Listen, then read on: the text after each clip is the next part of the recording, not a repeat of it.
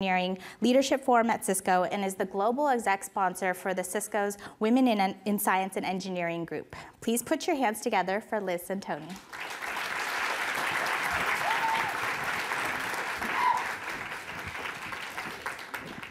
Afternoon.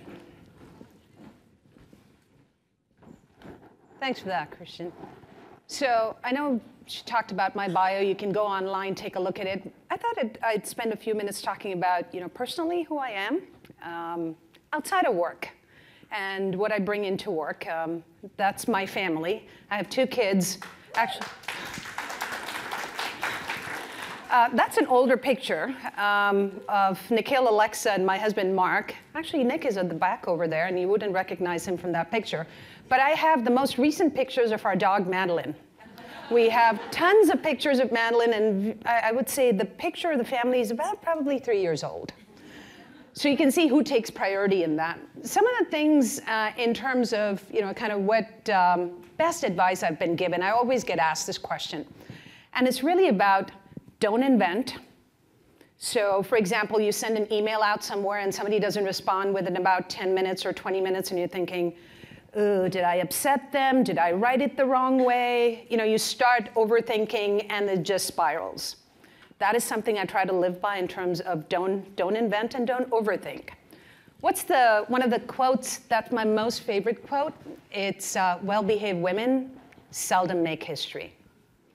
And things I like to do, things that people don't know about me. I'm kind of goofy, and I know it doesn't show up in what I do in my day job. It's like people always say, hey, you're intimidating at times. You're impatient at times. But some of the things I do on a Saturday morning, 8 o'clock, my husband and I go to Target. And they actually play pretty good music. It's the time I actually get to practice my dance moves. Nobody is around. The aisles are long, and they're very good in terms of practicing things like, if you like Saturday Night Fever, that's the time I actually practice all my dance moves. What's on my bucket list? I'd like to write a children's book. It's been on my bucket list for the last 2 years. I have the front cover done. That's about it. So, but I was talking to Janine about this, who's getting married, and she goes, can you get this done by the time I have kids? And I said, so how many copies are you going to buy? She said, 1. So I need a lot more than that, Janine.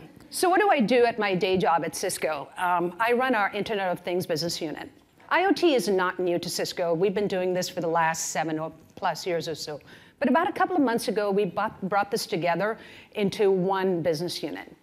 And digitization, it actually touches every single business that we can think of. In media and entertainment, how you tell stories, how that content is delivered directly to consumers. These are all the things that companies are thinking about in terms of how do we make more revenue? How do we improve the customer experience? How do we improve our internal processes to get more efficient as well? But what's a Internet of Things story if I didn't give you a few stats? I found this stat recently, very interesting. So IDC said that by 2025, each one of us will have at least 4,800 interactions every single day with connected devices. That's one interaction every 18 seconds. I don't think I talk to a human that often every single day. What IDC also tells us is that when we go to an event, 2 out of those 3 concert events, for example, will be connected, where we'd have a connected virtual experience. And if you drive a connected car today, in the future, an autonomous vehicle will actually put out 4 terabits of data every single day. So what are we doing here in terms of helping our customers? It's 3 things that we build that are foundational to IoT. It's about security, it's about network, it's about helping customers with their data. So everybody hears lots of stats about devices, 20 billion devices by 2021. There's a ton of stats that are put out by all the analysts. We read it, you guys read it as well. But what we also do is help customers figure out how to connect these various types of devices. World would be a whole lot simpler if the devices were connected with the same connectivity and communications protocols. But we have cellular devices, we have Wi-Fi devices, we have devices that are Ethernet. We have low-power devices, for example, that need to be connected via things like LoRa, for example. We help our customers connect all of these. We help them manage it at scale. So today, for example, we're helping the Port of Rotterdam, where we help them install 70 sensors in the port to help them measure things like salinity and water levels. You know why? Because they want to be able to guide ships coming in to load more containers on the ship, because the more containers that you load in the ship, you increase the value in terms of what you actually unload and load as well. And we've done that to the tune of improving it by $5 million. We go from enabling customers with 70 sensors to hundreds and thousands of sensors as well. Each one of these sensors, think about it, 20 billion sensors by 2021 are emitting significant amount of data. As I talked about, an autonomous car will emit something like 4 terabits of data every single day. Today, a connected factory, think about it, an automaker, any factory that you can think of, a cookie maker, for example, could emit something like 1,000 terabits of data every single day. So how do we enable our customers to have control over that data? Because owning that data is a strategic choice that we want to be able to give our customers. What data do you need to compute at the edge because you want to make those decisions here and now? And what data do you want to be able to send up to those applications, regardless of where those applications are sitting, whether they're sitting in a private data center, or they're sitting on-prem, or sitting in a public data center for that matter, in a public cloud at AWS, Azure, for example. We enable our customers by building that platform to be able to do that. Now, one of the biggest things that our customers talk about with connected devices, the biggest issue is security. It's not just cybersecurity, but physical security as well. You have to be able to secure the devices. You have to be able to secure the data. You have to be able to secure your network. It's one of the biggest areas of obstacles that's stopping IoT initiatives or slowing those initiatives from actually proceeding faster as well. So today, in terms of security, Cisco is #1 in security. We have the largest security portfolio. We build best-of-breed products in the category that we're in. It's delivered as part of an integrated architecture. We help customers get visibility into those devices, because if you can't see what the device is about it, you can't secure anything. We help customers do things like network segmentation, because when a threat hits, you want to be able to actually isolate those threats so it doesn't spread throughout their entire network.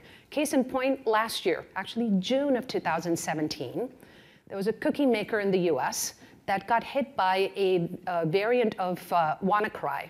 It's the ransomware that hit just the month before that. And not only did this attack, which is NotPetya, because there was a Petya attack as well, but this was called NotPetya, not only did it impact unpatched devices, it actually spread throughout the entire corporate network and impacted the patched devices as well. Things like network segmentation would have helped significantly not to stop the attack, but to be able to isolate it so it didn't spread. Things like threat monitoring, because when you think about it, in an operational environment, things are pretty consistent in terms of process. So how do you have capabilities like threat monitoring that allows you to see the anomalies?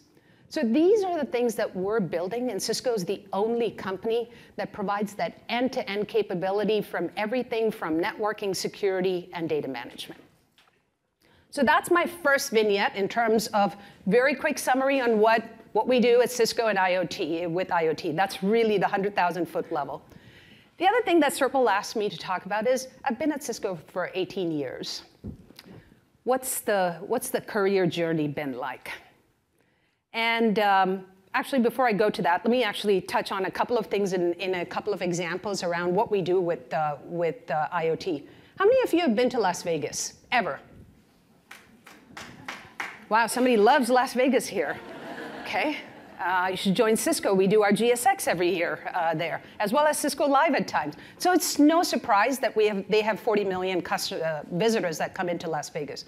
What's the top of mind thing when I think about Las Vegas?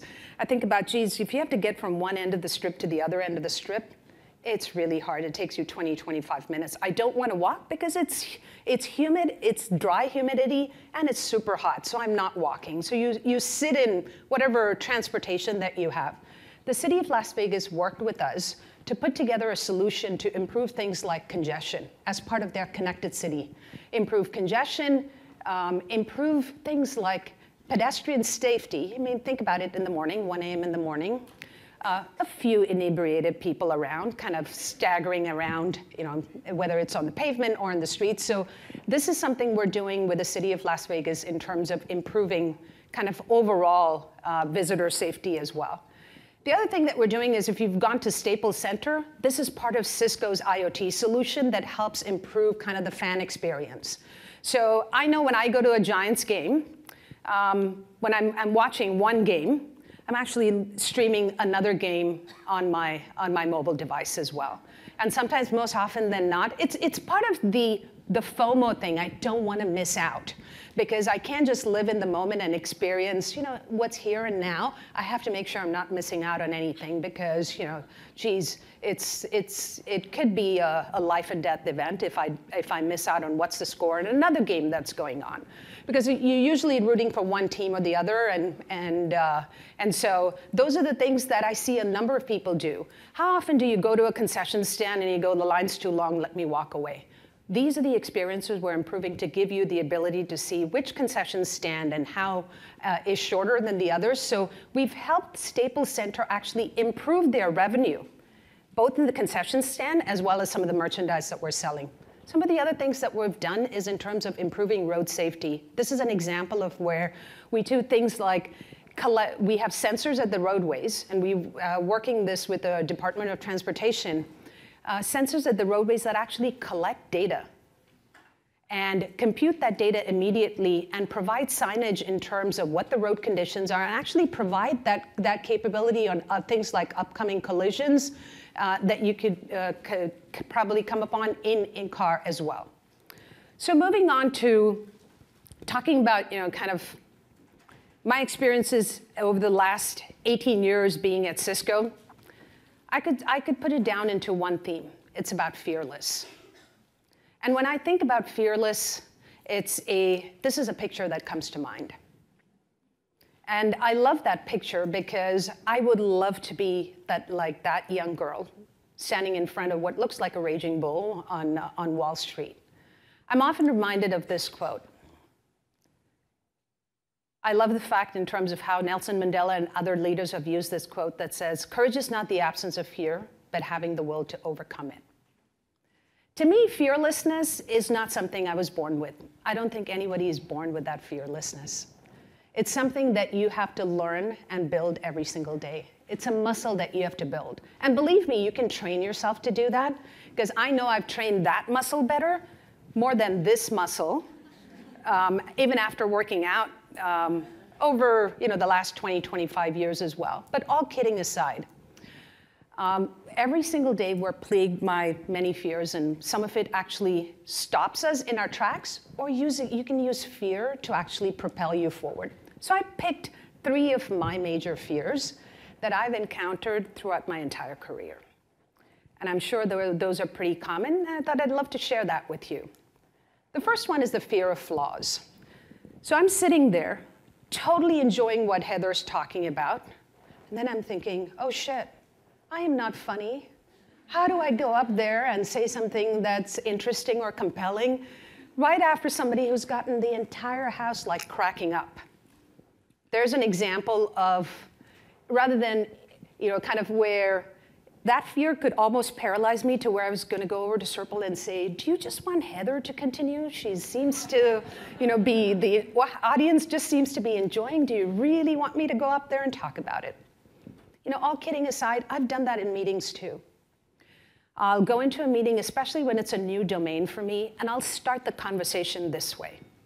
I'm sorry that you have me presenting this because there's so many other people with a lot more domain knowledge who could be in here. And what you do is, and you look around the room, and if you actually observe, is people are looking at you like, what? Because you put the spotlight on yourself in a negative way to start off with, that you defocus people from what the topic of the conversation needs to be to focusing on the fact that, did she say we're wasting our time being here because she doesn't know what she's talking about and she doesn't know, so what exactly are we doing here? I've done this in terms of where I know I'm an introvert, so I have a hard time when we go to our global sales meetings, which happen in August. And one of the things I dread the most is walking into a room during the cocktail hour, because I'm going, oh shit, I got to go figure out who are the 2 or 3 people that I know, and then I'm going to glom onto them. And it's like one of those, like a serial stalker more than anything else. And wherever they move, I'm going to move with them. Because I don't want to have to talk to anybody else and make up, because they'll know I'm kind of an awkward person. And, but what we don't notice when we do that is that we think about ourselves more than anybody else is thinking about us. At the same time as we're thinking everybody's assuming that there's so many flaws and failures and faults about us, everybody's thinking about their own failures and faults. Growing up, I loved comic books. I still read comics. I used to collect comic books. And here's the reason why comic characters, and both DC and Marvel, I don't discriminate, resonated with me is because each one of them had some sort of a flaw. Except for Wonder Woman, she was like perfect. But each one of them actually had some flaw that they were trying to overcome, and they had the courage to overcome that and do really good things. I mean, think about it. Batman had to overcome his grief and anger when his parents were killed. Iron Man had to overcome the fact that he was greedy. And then you have Thor, pretty good-looking Thor. Thor had to overcome his arrogance. So everyone has something that they need to overcome. It's having that courage and training yourself in terms of, and every time when I think about this, this is something that I took a picture of. I love this in terms of what George Martin said. Once you've accepted your flaws, no one can use it against you. My fear of number 2 is a fear of change. 18 years of Cisco. This is my 7th job. I'm 10 weeks into my job. So when my boss first came and talked to me about taking on the IoT charter, my first reaction was, hey, this is great. You get to go in, new area, new domain, new things to learn. You get to put in your footprint on a new organization. And then once that euphoria died down, it's the same thing that happens to me again. The fear starts to set in, and I'm going, yeah, but I don't know anything. I can spell Internet of Things. There's a lot of things I don't know about it. I'm actually doing pretty well on where I am. I'm comfortable. After 2 years of being in data center, which was a different role when I took that on, I'm actually comfortable with what I do. And so I talked to my boss and said, I need another year. And he goes, nah, actually, I said, I'm just starting to get comfortable where I feel like I have both my feet like firmly planted on the ground. And he goes, that's the best time to move. But the fear sets in terms of thinking, do I know enough about it? Can I set the strategy? Can I set a vision that would inspire people? And if I let that fear hold me back, I wouldn't be able to help set the direction for the organization, to rally the team, to be able to build a multi-billion-dollar organization. And I can give you multiple examples in terms of where you can either stay in the dry and the arid part, or you can pull along with you what would be green and sunny. But when you think about it is, no matter whether it's a new project or a new role, think about yourself from the perspective of being a student every single day. It will allow you, in terms of whether it's new experiences, a new role, or a new project, it allows you to build new experiences, new capabilities. My number 1 fear is a fear of failure. Now, I haven't met anyone who said, yay, I love to fail. I have never met anyone who said that. Every one of us fears failure. And as managers especially, we stall at making decisions because we'd rather not make a decision than make a decision that would fail. And we hold ourselves, whether we're managers or individual contributors, from actually taking that opportunity.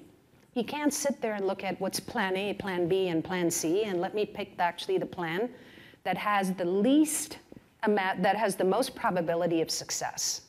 Because then you don't have experiences like that sort of what Sir James Dyson has. So this is the bagless vacuum cleaner. Anytime this is out of my house, the Dyson vacuum cleaner, I feel like I want to pick that thing and vacuum something, even when the house is really clean, because it's just so cool to look at. But if you look at what Sir James Dyson did, 2,627 prototypes later, he pretty much had no money. And his wife started working. 3,727 prototype, his wife actually took a second job because they really were running out of money. At the 5,127th prototype is when he was successful in building the world's first bagless vacuum cleaner. Now, I know that's an extreme example, but some of the best leaders that I know see failure as a complement to success. And as our ex-CEO and chairman said, we're defined by our failures and the lessons we choose to learn from it. Now, I know I've talked about kind of the vignettes in terms of what are the 3 things that I fear the most, and believe me, this is something I work towards every single day. It's not something that you learn once and you say, I got this. It's like a muscle that you've got to train. But what's the one other thing that has helped me significantly during my career? It's advisors. Now, you can think of these as your connectors. You can think of these folks as your mentors and sponsors. It's the folks who actually nudge you towards new opportunities. It's the folks who give you advice on how to navigate the organization. It's the folks who actually tell you to take your parachute off and try things. I know that I wouldn't be in the role that I am today or have the opportunities that I have today without the advisors, without my mentors, without my sponsors. And I know one of them is sitting in the room, Dave Ward. I know that, I used to say, there's a kind of a positive and a negative in sitting next to Dave. He's crazy. But on the other hand, there are times when there are things I couldn't understand. But I trusted Dave enough to where I knew he wouldn't judge me for not knowing the, kind of things in detail, that I'd go sit down in his office later on in the evening and talk to him about it, and he would whiteboard and explain things to me. I mean, think about it. Even superheroes have their advisors. Batman had Alfred. Jean Grey had Professor X. So even with all the cool tech that they have, they still needed advisors. This is one of the reasons why it's my privilege to be the sponsor for something like Women in Science and Engineering, because I know that I wouldn't have gotten here without being sponsored by somebody else. I am in a position where I can do that for others, and with what we do with Women in Science and Engineering, we reach a broader community of thousands of women. There's a superhero in all of us, every single one of us. We just need to find it and unleash it. It's like saying unleash the Kraken. It's like unleash your inner superhero. And I'll leave you with this. Be brave, be bold, and be fearless. Thank you, and enjoy the rest of the time.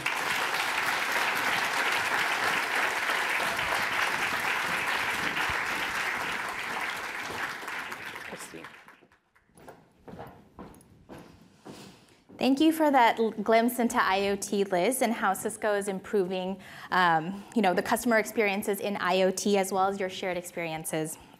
Hopefully she has inspired all of you guys to have the courage to overcome your fears. Up next, I have the privilege of introducing Cheryl Bayer. She is the CEO of Living Popups and is an entertainment industry leader in casting and development talent, marketing, and branding campaigns. She started with her own casting company and then moved on to the talent and development at ABC Productions, packaging agent at CAA, and is the senior VP of comedy at Fox. She was a key player in bringing us In Living Color, Baywatch, Dream On, Roseanne, My So-Called Life, Home Improvement, Malcolm in the Middle, That 70s Show, and Family Guy. Please put your hands together for Cheryl.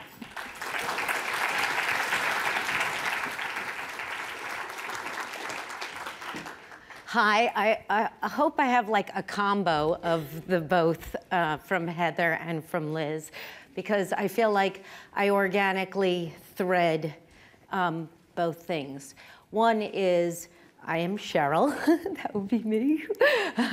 And right now we're doing living pop-ups, which I'm very excited about because having been somebody who's come from a background that has entertainment, and I see the fabulous technology out there, we have found a way to really utilize both strengths in our company. And so, oh, I'm going backwards. Oh. Okay, so my grandfather was my first inspiration. A 5'3", that's me at my bat mitzvah picture, by the way. Fearless, creative, think outside the box guy, resourceful, escaped Hitler, and came to this country with nothing after having built a billion-dollar industry in lumber in Europe and internationally, and saved most of my family and said, gonna do it here, gonna do it here, gonna start, and always teach me to be open-minded, to be kind, to be curious, and to be a good listener. Being wired differently. Okay, I'm wired differently. I have 2 boys who are now men, 22 and 24, who are all wired differently. And I'm fascinated with human behavior. And I was purely validated by my thinking differently and being wired differently when I had my SATs. Does everybody remember those questions? When a train is coming from Kentucky and another one is coming from Ohio, one is with oranges, one is with apples, they meet on a Tuesday, and when is the moon full? I wrote on my SATs, what do you want from me? Okay. I was very blessed because I was aware that I was wired differently. I saw people, I grew up in New York City, and I saw people, whether we were the richest person or the poorest person, we were on the same subway car. And my armpit was no greater than anybody else's. And so I saw that we are one at a very young age. Well, this woman who read my SAT actually called my parents, and was a blessing, and said, you know, your daughter might not know this word math problem. She'll figure it out, but she's got a great sense of humor.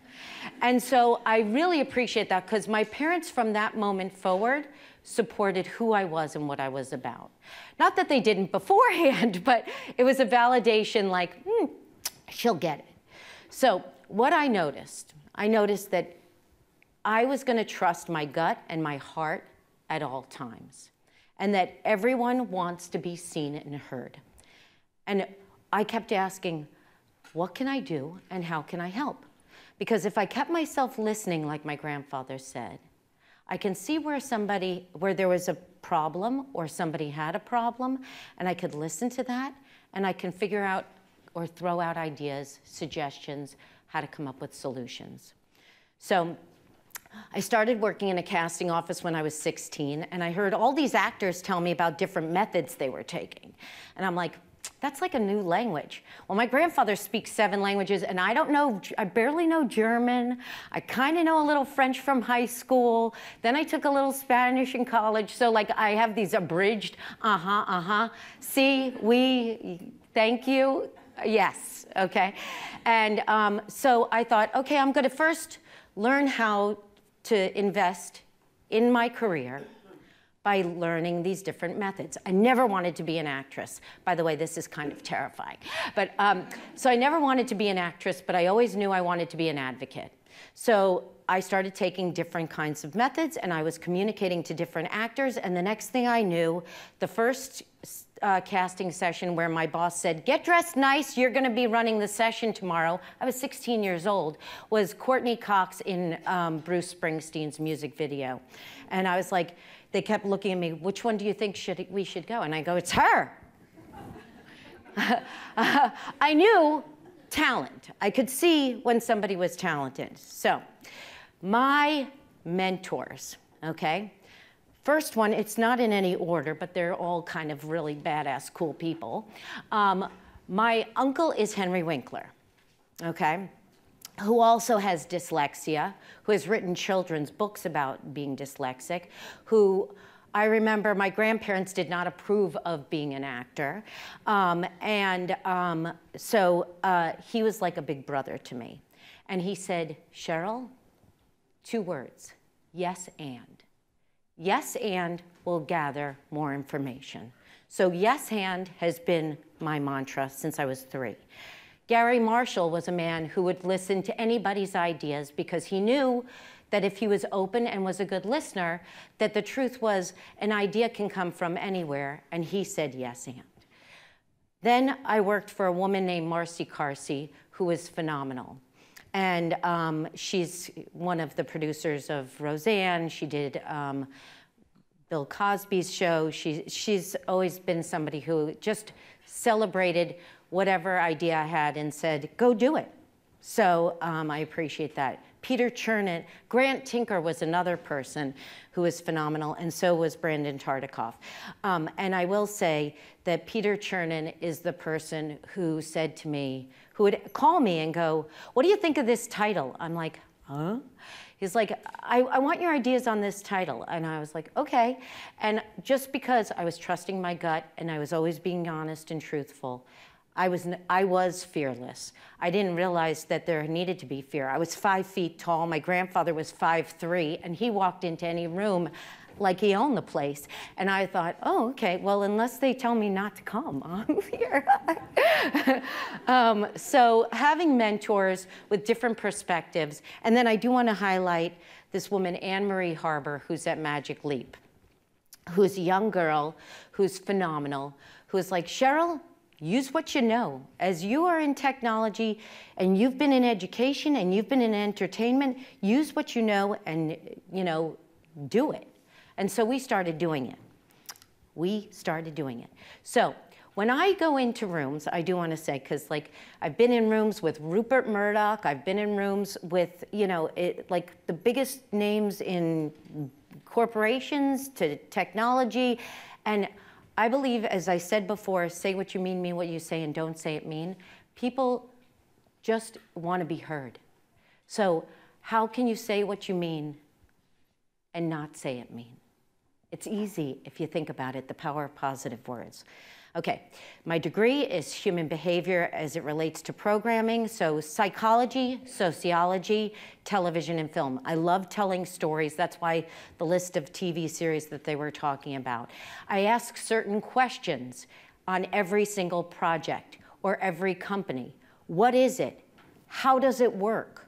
Who are they? Who are we? When we're developing stories of compelling characters that are people that you relate to and invite into your home each week, they better be people that you want. I have the privilege of doing that and be invited into your home. That's successful programming. And why now? Why are we meeting them now? What's important at this moment? What are messages that people are bringing up that they feel they need to hear? So character, storytelling, it's about human beings. That's how we started as cavemen talking around, talking in the cave as storytellers. That's how we were as tribes and around the campfire. It's like you've got to look at how do we tell our stories? What is, and then from a story, as you relate to it, and as I was looking at Liz's diagram of she's into education, she's into entertainment, and she's into tourism, right? Those are all huge industries.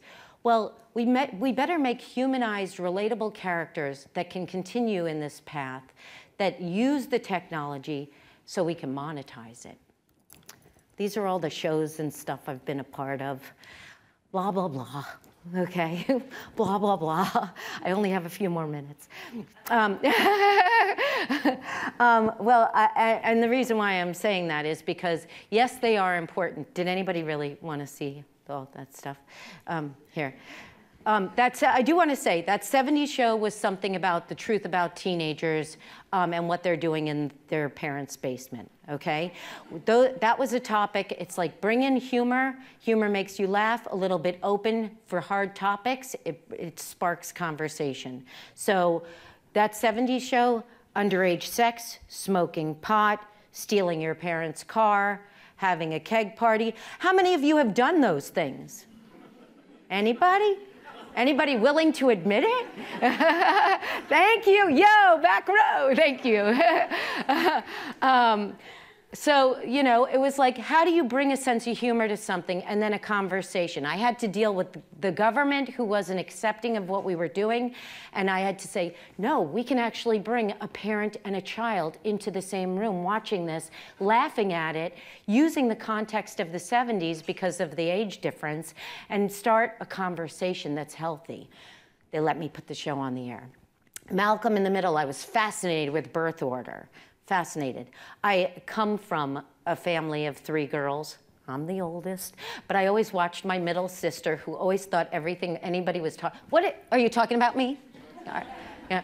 So when I was at CAA, you know, bringing Sarah Silverman out, she ran around the room, and this was a big corporate fancy building that was designed by a fancy architect and, you know, had fancy artwork. And I'm like, look, guys, she's going to pop around this room and scream vagina, but it's about the voice of a new generation, you know. And freaks and geeks, I always saw there was this time, and I have a 15-year-old boy trapped inside my body.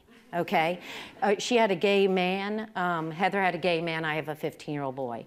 But I was like, we're all awkward in middle school and high school. And we all can't wait to get out of those times, even though they're like such compelling and interesting times. But we don't feel seen and heard, and we don't know who we are just yet. And Freaks and Geeks, to me, was a way to show people we can have a sense of humor about who we are. The same way, Sex and the City, I had a lot of single friends who I wanted them to know they're baller. And there was a book that had been passed on that was written by this woman, and no one wanted to touch it. And until I gave it to Sarah Jessica Parker, who I said, because I do also love comics and I love Spider-Man, I quote him all the time. I say, with great power comes great responsibility. That's what Spidey says, okay? And I'm like, how do you get power? You have to gather information, okay? And once you gather information, then you can tell me whether you like something or not. Well, Sarah Jessica Parker was not interested in doing television. So here I am, I'm quoting Spider-Man to her, and I'm going, you know what? You tell me, once you have the information that you've read this script, then I'll listen to you and respect your opinion if you believe this. Now, I don't know where I got that from. Like, I've just always, I think it's the 5'3" guy from Germany who, like, survived, really. With great power came great responsibility. Be fearless, be curious. Okay, I'm back here. Now I'm switching, using how I've taken the success of traditional media into where we are today. Now, I'm realizing that this is missing a chunk of my life because I left Fox and I opened up a place called Creative Space because I saw all these kids were being wired differently, were being labeled and were wired differently. And I was like, why? All these labels felt to me like they were removing kids instead of communalizing kids. So I opened up this place in Los Angeles where we had an early intervention. I have never been in education, but I saw a problem and I was looking to have a solution.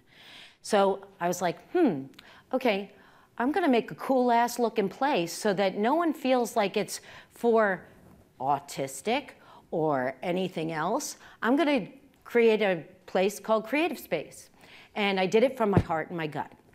And with that, I brought in, it looked like a New York City loft space. It had a queen-size bed in the lobby. It was the it place to be. I had people from show business calling. It was an early intervention preschool. We did enrichment programs around all of Southern California. I'd been asked to franchise. I was at that point becoming a single mother. I have a really good relationship with my ex-husband though, so I wanted to say it can be. And I had a sleepaway, a day camp that was international and a sleepaway camp that was like, so the day camp was like Burning Man and the sleepaway camp was like Amazing Race.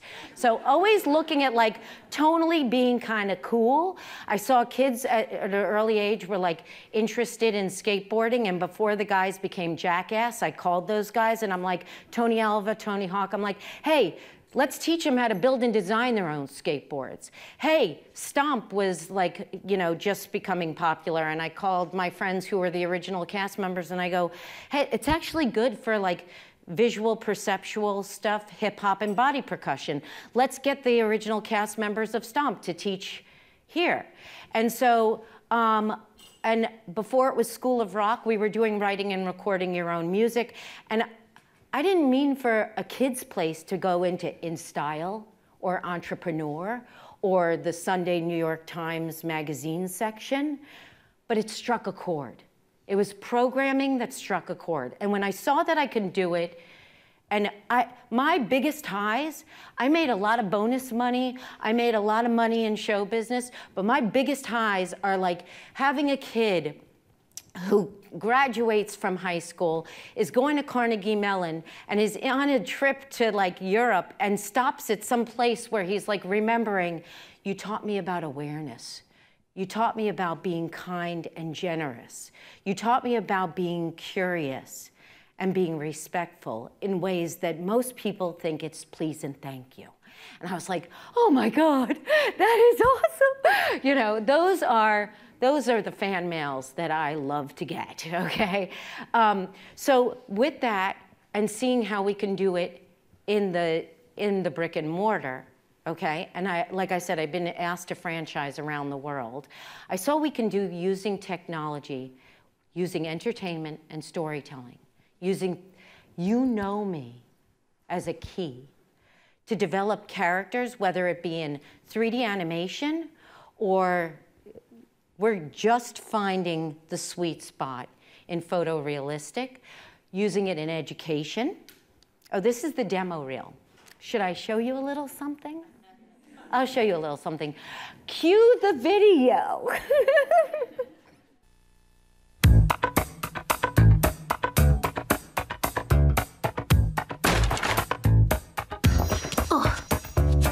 Hey guys, what's up? This is Kai coming to you live from your phone. The word dictator. Oh, it has a lovely ring to it. Welcome to the Colosseum, Rome's most iconic landmark.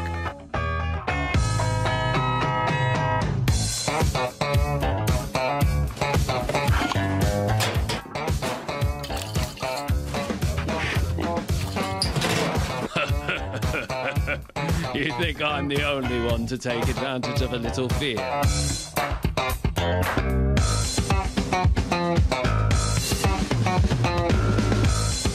That's my beautiful Mona Lisa. Bravissima! Do you know what treasure means? Do you? That's right! Let's go!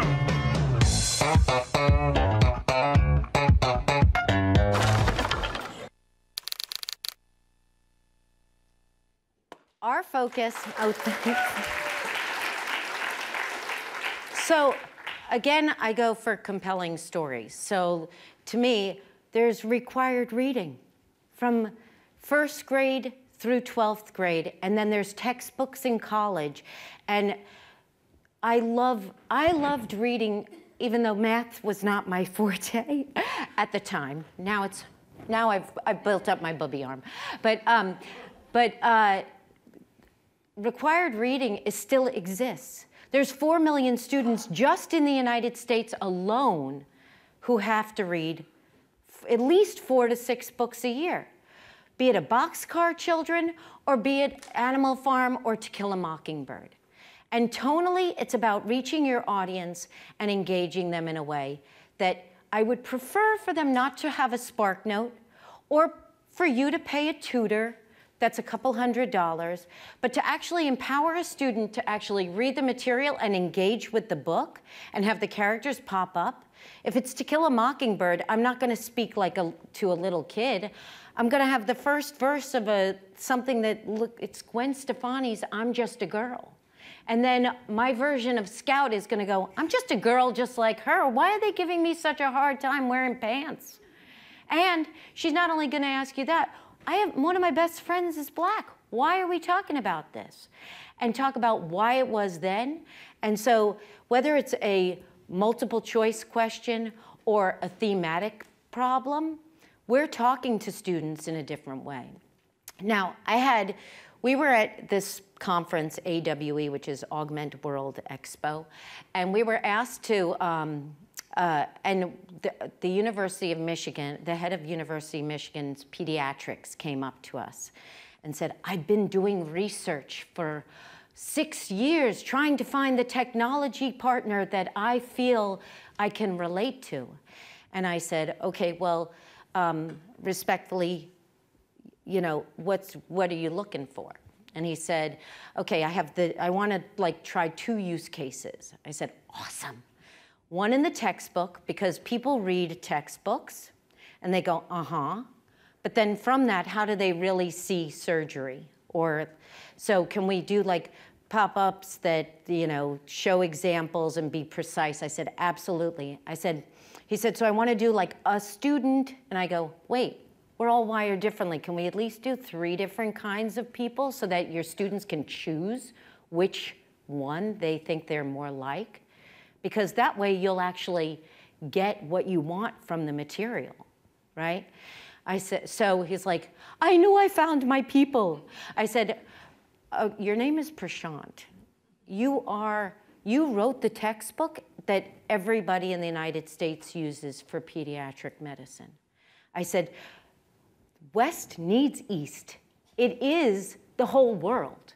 It's only half the puzzle. So in the same way, the technology is half the puzzle. The other half of the puzzle is storytelling. And you need both. He said, let's do it. Great. He said the second use case scenario is in the ER. When a 7-year-old boy comes into the ER and he's complaining of a stomach ache. I said, okay. He said, and he doesn't know he's going to meet all these strangers. They're going to poke and prod him and take, you know, blood. And he doesn't know he's going to have surgery. He has appendicitis. I go, well, is there one type of kid? I go, can we maybe pick 2 different kinds of boys and 1 girl? Girls are more versatile. They can more girls can see boy in themselves than girls can. So he said, okay. And I said, plus there's 3 different parent styles. So let's take 3 different kids, 3 different parent styles. And now you thought this was going to be a distraction just for a child. Not only is the child engaging and picking which one they are, but now your staff is also learning from this experience and seeing it's not just a patient, it's a human being. And there are different kinds of human beings, and you're going to have a different approach in that emergency room situation from seeing the 3 different perspectives. He was like, done. I said, do you have to write a grant? He goes, no, I have my own money. I go, excellent.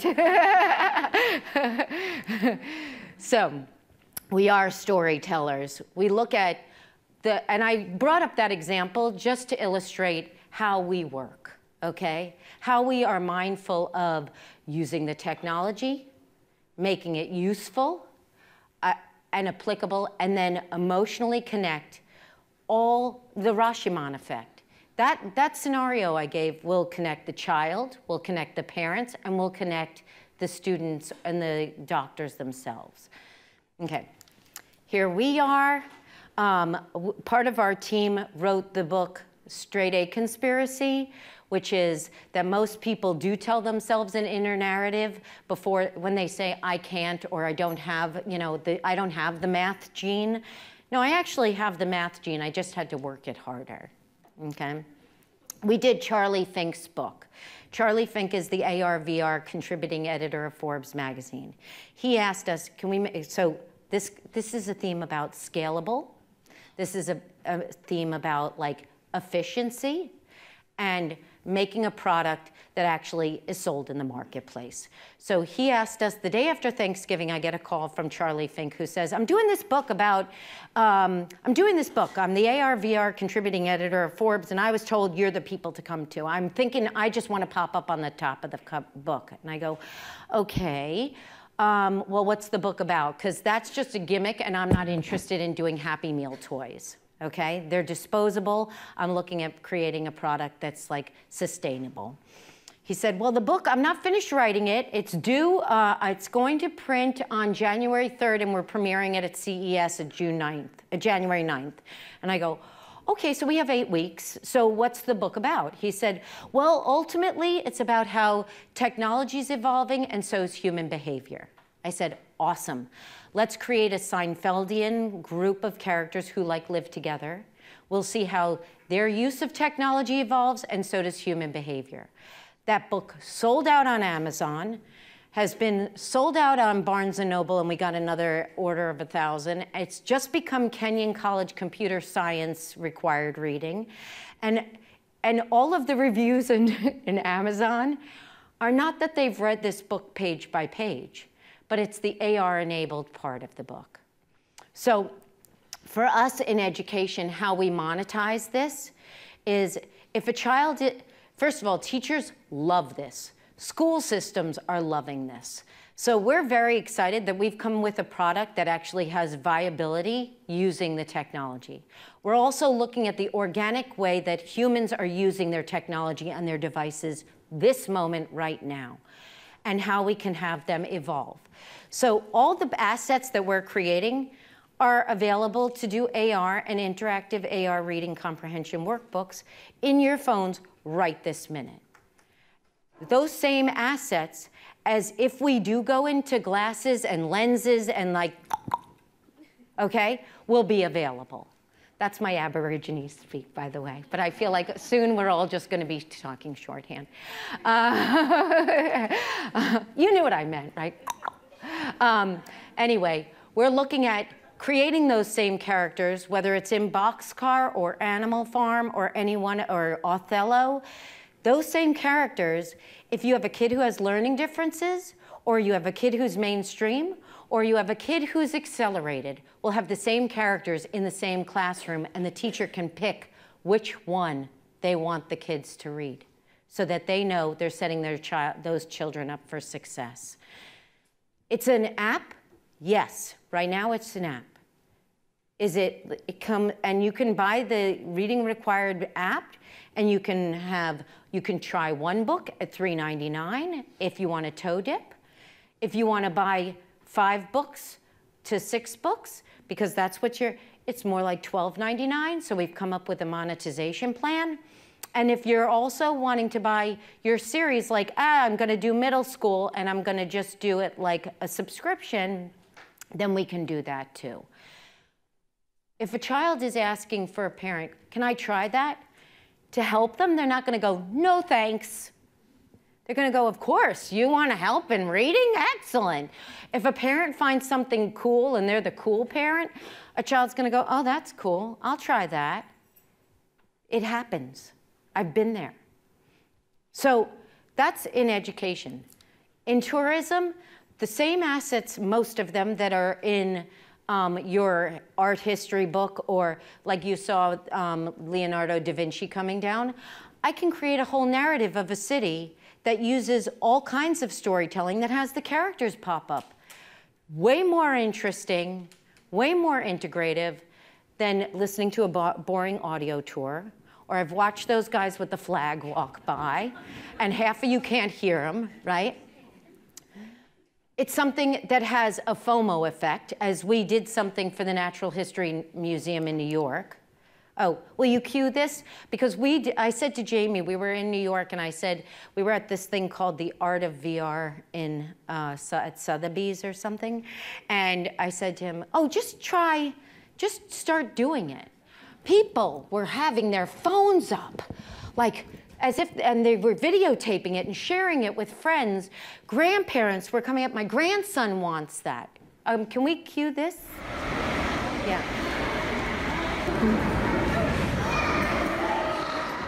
It could be target-based, it could be geolocation, it could be anything, but you're creating a narrative.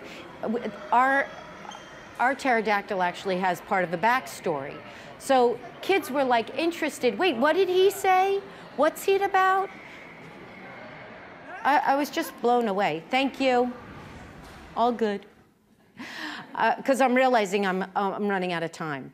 Then we've been approached by brands and bands and for their live events, big ones.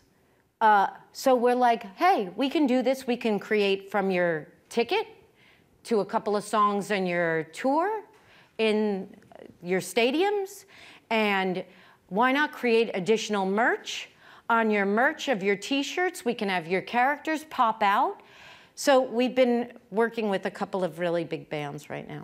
So I talked about the monetization. We're very excited about that because we see it's actually working. And we see that we can create narrative that people really relate to. And the next thing I want to do is really like a series that lives in your world and that you find different pieces around your world. So I'm very excited. Anyway, thank you very much. I'm Cheryl.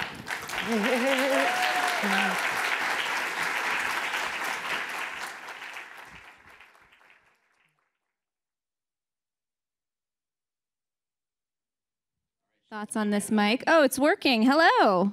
Keep it going for the two wonderful women that we just saw, please. Cheryl Bayer, Liz Centoni. Oh, I'm going to get off the stage. I'm going to talk to you guys for just a minute and pretend that I can do stand-up while they set this up over here. Where's Liz right now, by the way? Is Liz still in? She stepped out. It's so funny, it's crazy. I was talking to Heather Pasternak, who's the stand-up. I'm going to get off the stage. And she actually feels the exact same way as you, Liz, wherever you are. She said to me when I asked her to do this, she said, are you sure that they want me? I mean, they're all like professional, amazing business people, and I'm going to talk about cats. That was a joke.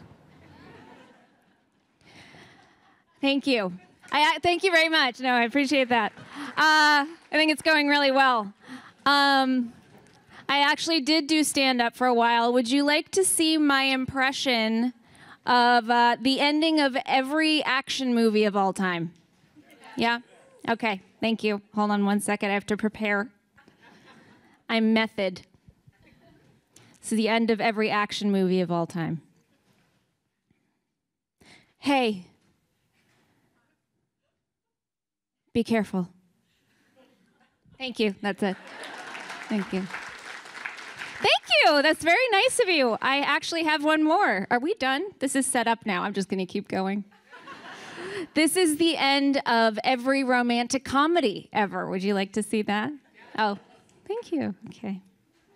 End of every romantic comedy of all time. Hey. Thanks.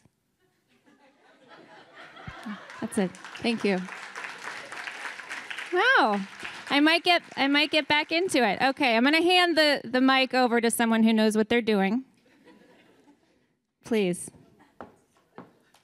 Thank you, Lisa. Okay, up next, I have the pleasure of introducing an exciting panel where we'll hear from 4 female technical leaders who are shaping the trends and technology and entertainment in their communities, as well as their shared experiences on their career journeys in these respective fields. Please put your hands together and help me welcome Lisa for the moderator, Serpil, Gerrie, Kathi, and Lori, who will be on the panel.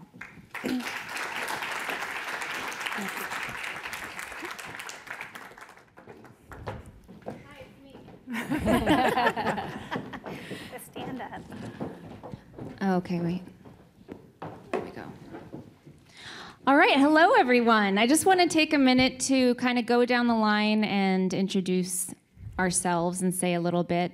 We'll start with you, Lori. Fantastic. This is me when I got my divorce. Yay! No, just kidding. I thought I would. Is that good? Okay. I'm Lori Schwartz. I run a consultancy called StoryTech, and I've been working in strategy and consulting around technology for the last 12 or 13 years. I started when I was 12.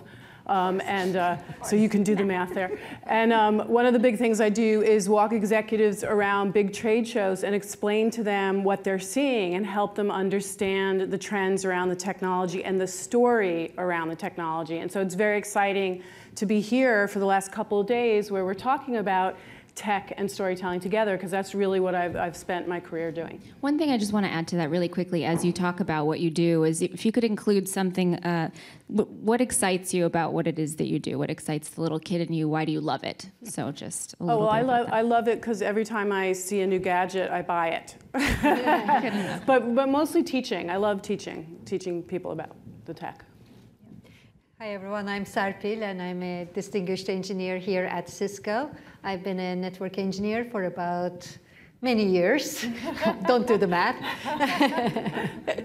And as a distinguished engineer, my job is to create the next generation of the internet infrastructure along with many of my colleagues who are here today.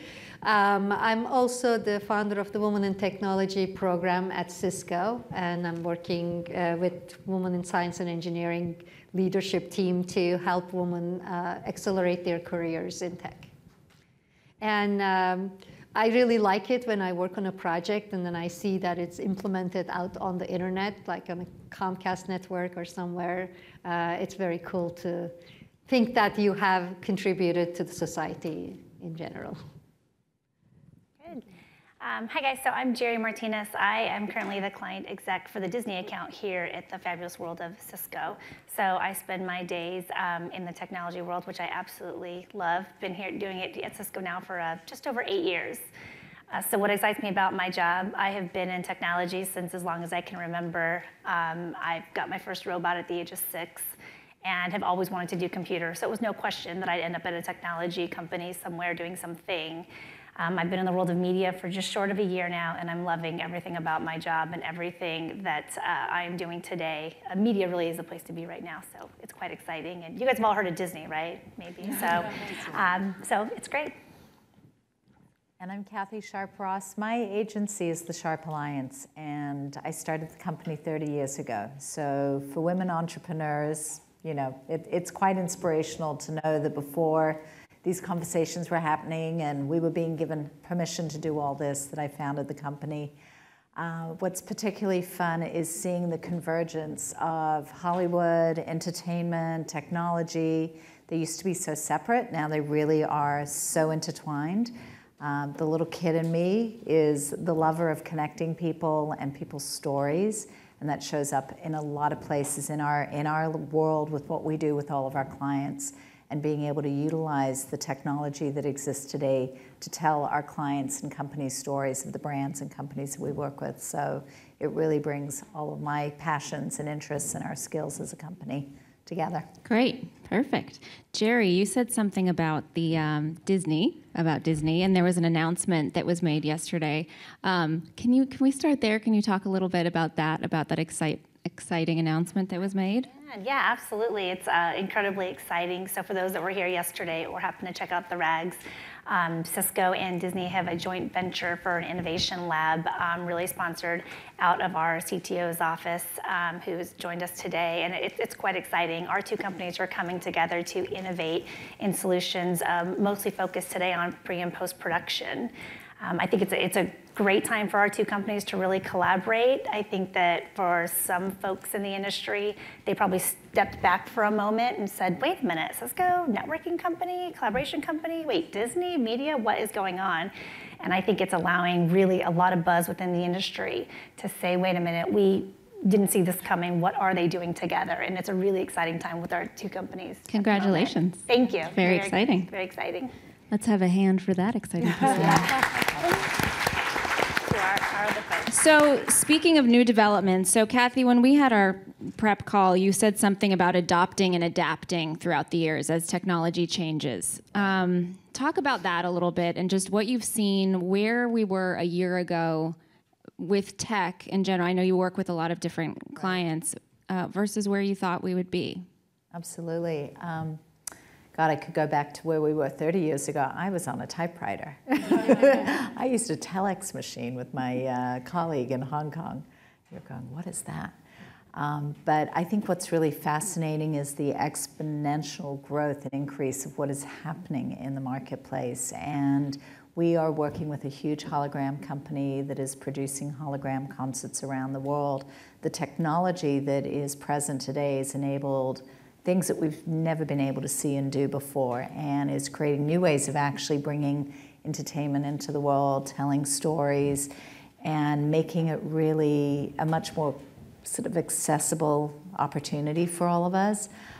The way we're all connected is fascinating. I happen to be a big fan of all of the social media platforms because for me, it's a tool for our clients. It's a tool to communicate. So the more that technology advances, the more that we can really leverage it, as long as we know its place and where and how to use it.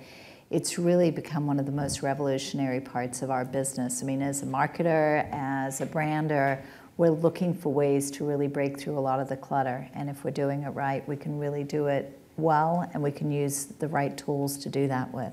So it's been really important to sort of watch the advances and get in front of them and figure out how to use them properly. Great. Yeah.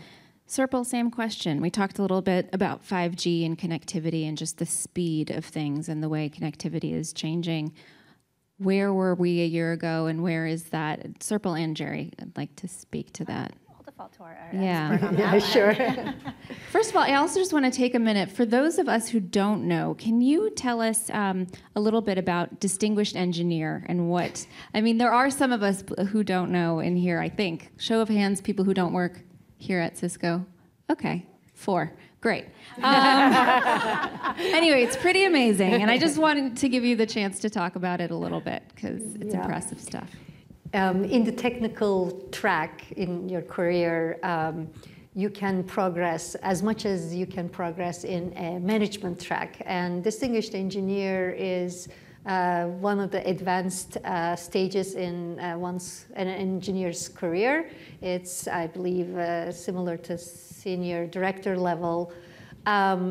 It's a big honor to be a distinguished engineer. It takes a lot of work to get there, requires lots of testimonials from outside and inside the company, and it's really putting together the entire career you had until that moment and presenting it. So I'm really happy to be one of the 6, I believe, distinguished engineers at Cisco. Woohoo. I think we have over 200 total, so we need more. What was it? Become your own superhero. So there you go. Yes. So now to that question, advancements and... Yeah.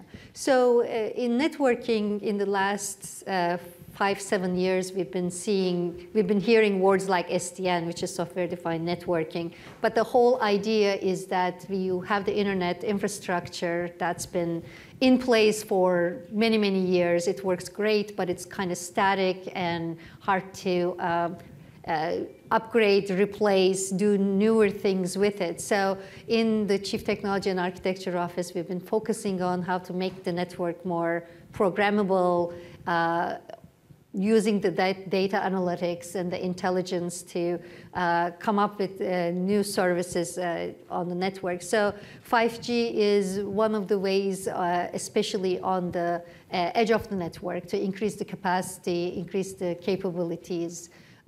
So, we talk a lot about the storytelling, the applications, and all the new stuff coming, but all of that eventually streams through the infrastructure, internet infrastructure, and so it's our job to make it much more sophisticated and much more intelligent, and there's definitely been a big movement. I think we have passed the SDN stage at this point. It's now all about automation, analytics, machine learning, and AI.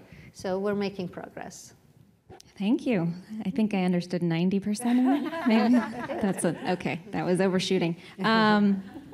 Lori, same question. We talked about the Internet of Things a little bit. Yeah. Well, I actually thought that we'd be further along in how many people adopt consumer devices in their home so that they have a connected home. So a lot of my colleagues have gotten Alexas and are playing with that. And when you walk into my house now, pretty much everything is Alexa driven. And what we noticed in our house, and I have an 8-year-old, is that when for some reason the broadband goes out, we are completely helpless. And so all of a sudden there's no entertainment. My daughter can't call me from the Alexa from another room. We have no idea what's going on. And even my garbage can now opens through a connection. So I've seen it. So it's just, then I just do what I've always done, and I pick up the phone and I order in. But but it's changed the dynamic for us, and I thought that would move along a little faster, sort of outside of my sort of LA, New York world. It hasn't quite spread as fast, but I know it's happening. And Alexa sales and deployment are really high and getting higher, so I think that's interesting and exciting. Is AI sort of surprising all of us? I feel like it is. I think the applications we're seeing for AI, so the subject matter, the how does it work, what does it do, but I think we're seeing the way it's showing up in so many different parts of our worlds, both business-wise and personal, is quite staggering and sometimes daunting, sometimes really exciting.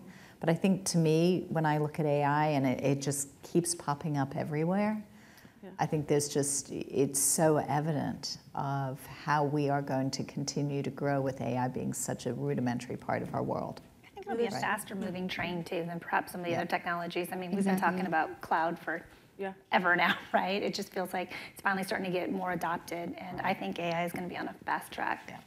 There's also the cultural understanding of AI, which is mostly that robots are going to take over the world, right? And that's what we all understand. Did you say rowboats or robots? Okay, just to be clear. Rowboats with robots on them will come from the Pacific Ocean.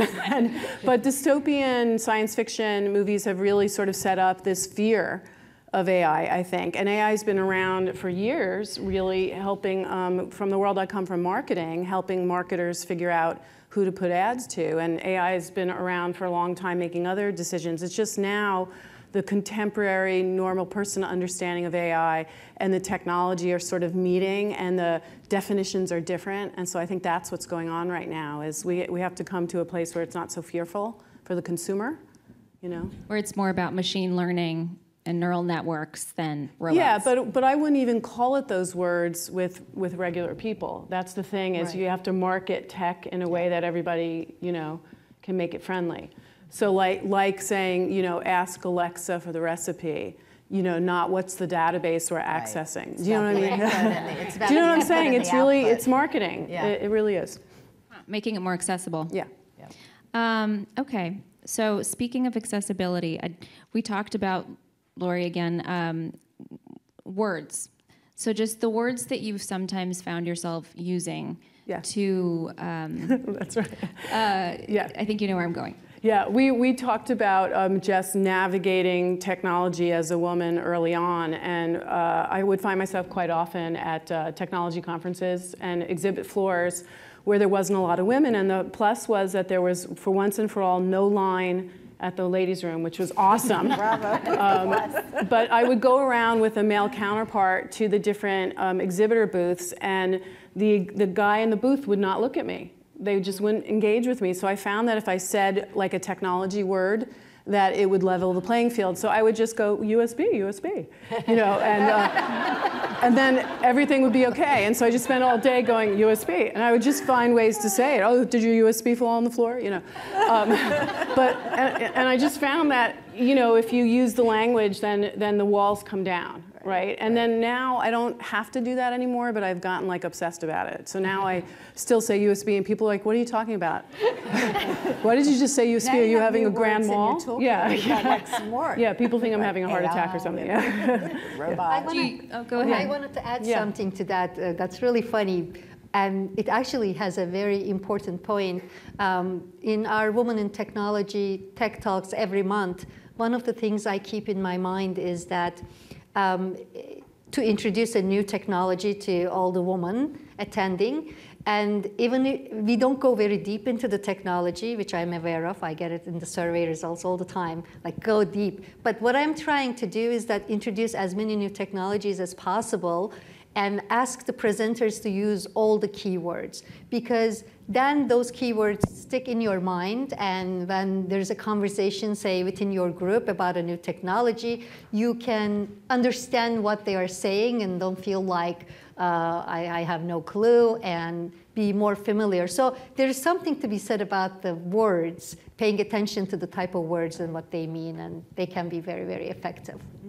So defining and getting really clear with people, with your audience, that makes sense. So Serpil, we actually had a partnership for the Technology Awards, the Lumiere Technology Awards in January. Cisco and AIS did. And it was a wonderful show. And thank you for that. We're doing it again August 22nd. Awesome. I don't know if you knew. No. You're coming to LA. Okay. There was a little something that we noticed we gave awards to 13 women, outstanding women in the field of technology, entertainment technology, I mean. And as they got up, they sort of would generally say things at the top that would sound something like, I don't think this is meant for me. I think you guys made a mistake. And, and things like that. And Serpil noticed that there are similarities in the way that they, just the way that those sort of insecurities or thoughts are expressed that are similar to in Silicon Valley that they might be in LA or in Hollywood. So that was very interesting to me. First of all, thanks for inviting me to Hollywood. I had a great time in January in West Hollywood. Oh, is that? And so I was very impressed with all the women who received the award. They were really kick-ass, awesome, smart women, and but I thought that industry would be different than ours. I'm very familiar with the engineering, networking, Silicon Valley culture. It really struck me how much similarities there were. They were commenting of the number of women not being so many. One of the, I think, award winners said, oh, all of us are here who work in this industry. I said, yeah, we are a pretty small community, and they did talk about some of their struggles, and I was very impressed with the similarities between seemingly very different groups, and I thought that the two groups can really exchange these experiences and learn from each other and be stronger all together. Wonderful. So, Lori, we're talking about story, and a lot of your work has to do with connecting people through story and commonalities. What are some of the commonalities that you're finding now as it comes to that? Well, I think any time that you talk about tech, I think, the more you connect it back to that person's own personal experience, the better that you do. And so often when I'm giving tours, I relate back to family stories, like I just used my daughter with Alexa. So it doesn't matter where anyone comes from, if they're coming from Silicon Valley or if they're coming from Hollywood, but we all recognize a use case, say. Let's just call it a use case to use that expression. And so if you create a use case that everyone can connect to, then they immediately can understand. And I think that's true for Silicon Valley and Hollywood. Ours may involve, like, I said this yesterday, like, a drug heist or something. I don't know, going to a dispensary or whatever. And yours may be, I don't know, what do you guys do for fun? Meetups? Yeah, meetups. Yours may be a meetup, but the idea is just connecting over, a use case, a familiar story that we can all connect. Humanizing it a little bit Humanizing more, it all, right. And the more that I tell stories like that, the more people can glom onto even complex ideas. Definitely. Yeah. Gerrie, you were in sales and went into engineering. Do I have that right? Other way. Other way.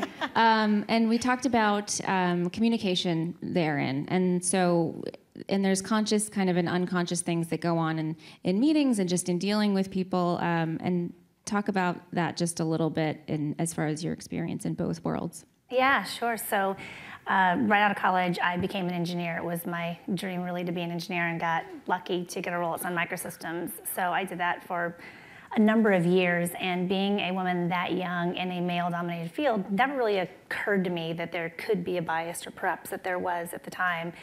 I think as an engineer, you prove yourself every day in terms of your technical ability. So perhaps, maybe I just found it easier. I wasn't a Serpil, by the way. I was a lower level engineer. But then, however, I moved into the world of sales about 8 years ago.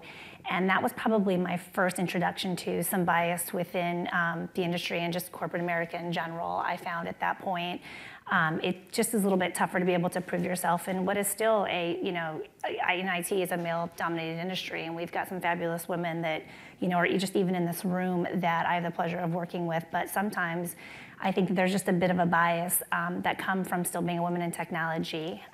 The unbiased part is, or the unconscious part is what I've also realized too. I think for some, it is unconscious. It doesn't occur to others, whether it be both male and female. I've seen it from both sides, where there tends to be a little bit bias from a young, female wanting to kind of make it in a world of management and within sales and within IT. So it's something that I see today, and I think that we are, especially at Cisco, we are making strides to be better about diversity and diverse opinions, and whether it be ethnicity or male to female. I love this company that we are making strides in that direction, all the good strides in that direction. Like this program.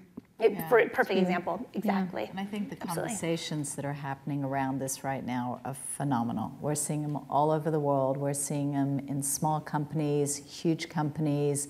There's a lot of accountability from the top down. I mean, we've got a CMO right here in Silicon Valley who has 5 daughters at a major company, HP.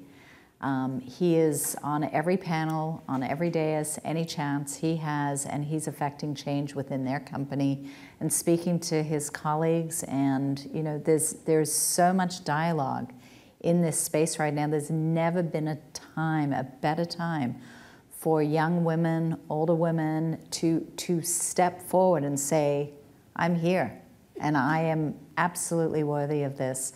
So it's an incredible time in our history, business-wise, personally, with humanity. We're not there yet, but the conversations are powerful and they are happening everywhere. And it's something to step into. I was fortunate when I started my business 30 years ago, the conversation wasn't happening. So there was never a question for me as to can I, can't I, should I, shouldn't I? I just did. I kind of wanted to do it. I wanted to run a business, and I just went out there and did it. And the conversations weren't stopping me or making me question what I was doing, because there were no conversations, which was great. But I think the interim has been sort of very challenging because it's been sort of bubbling, but the conversations weren't happening. Now they're happening.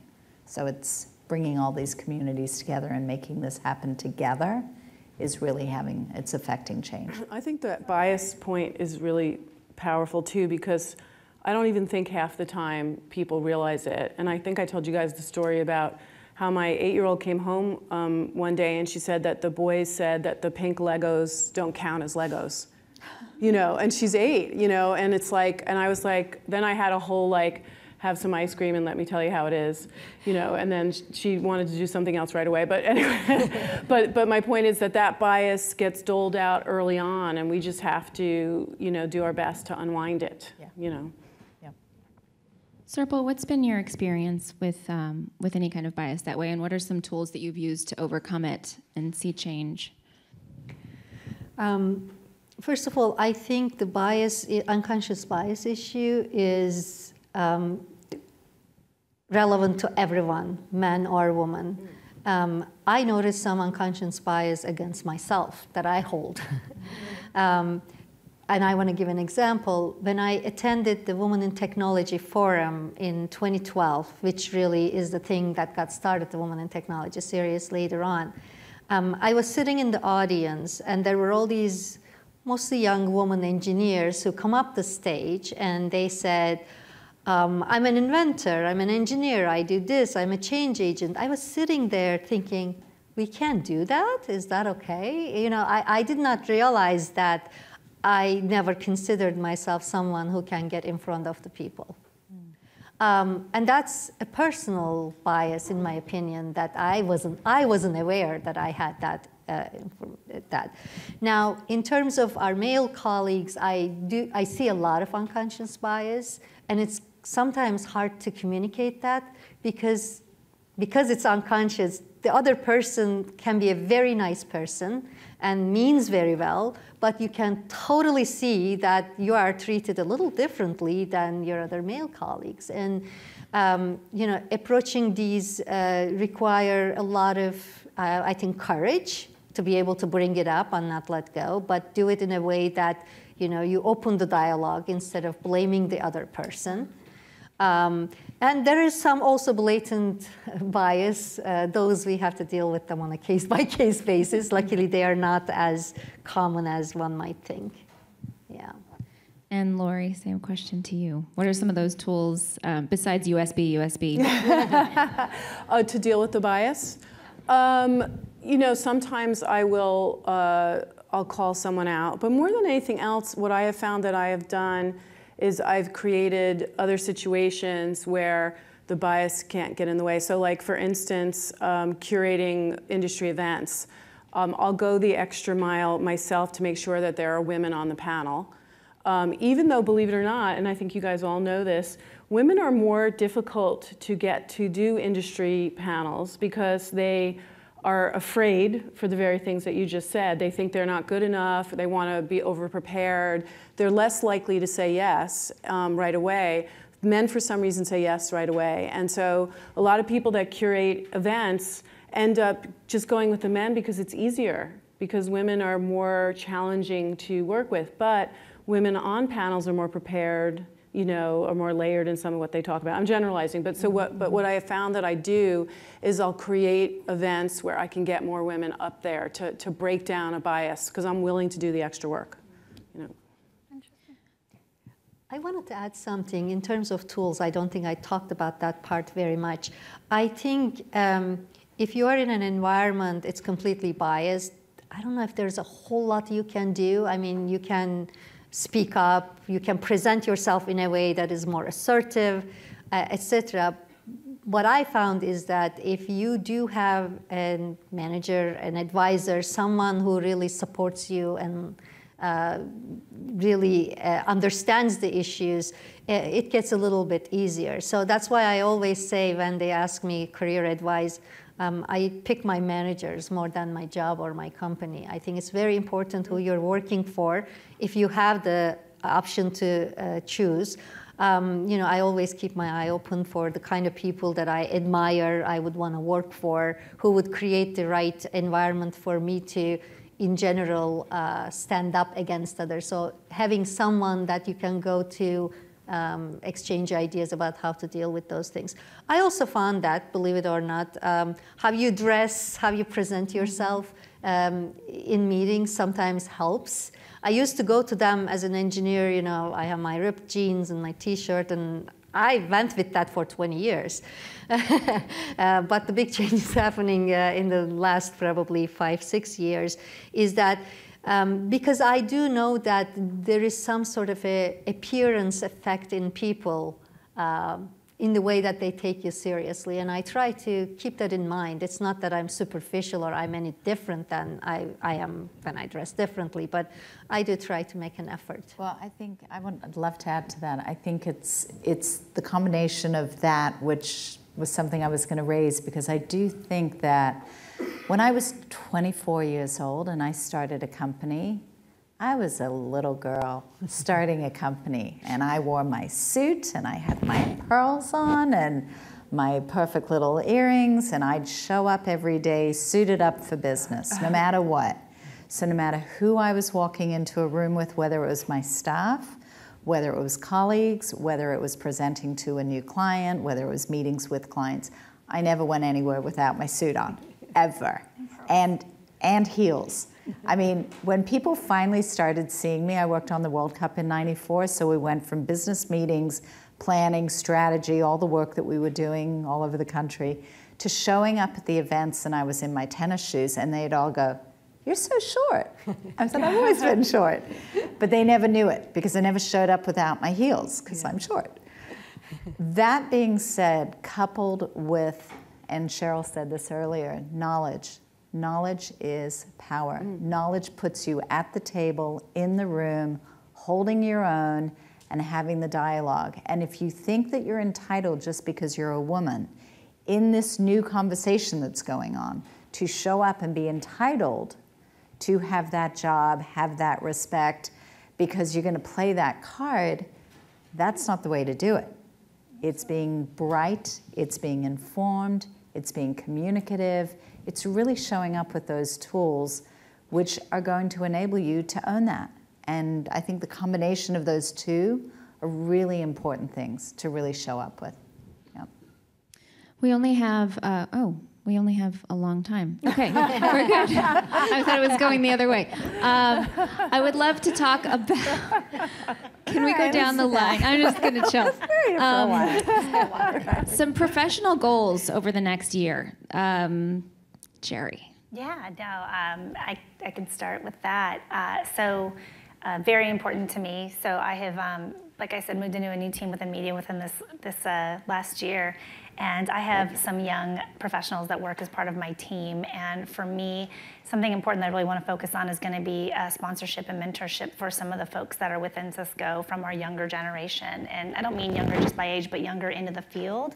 I've got some fabulous folks that are new in career, early in career, I should say, at the age of 30. But it's important. I mean, I think that there's a bit of a unconscious bias towards millennials for some. I think some of that is deserved, some of it's not deserved. I think that some of the young folks coming into IT, I think that there's a lot of knowledge that they can gain by some of us who have been in the industry longer.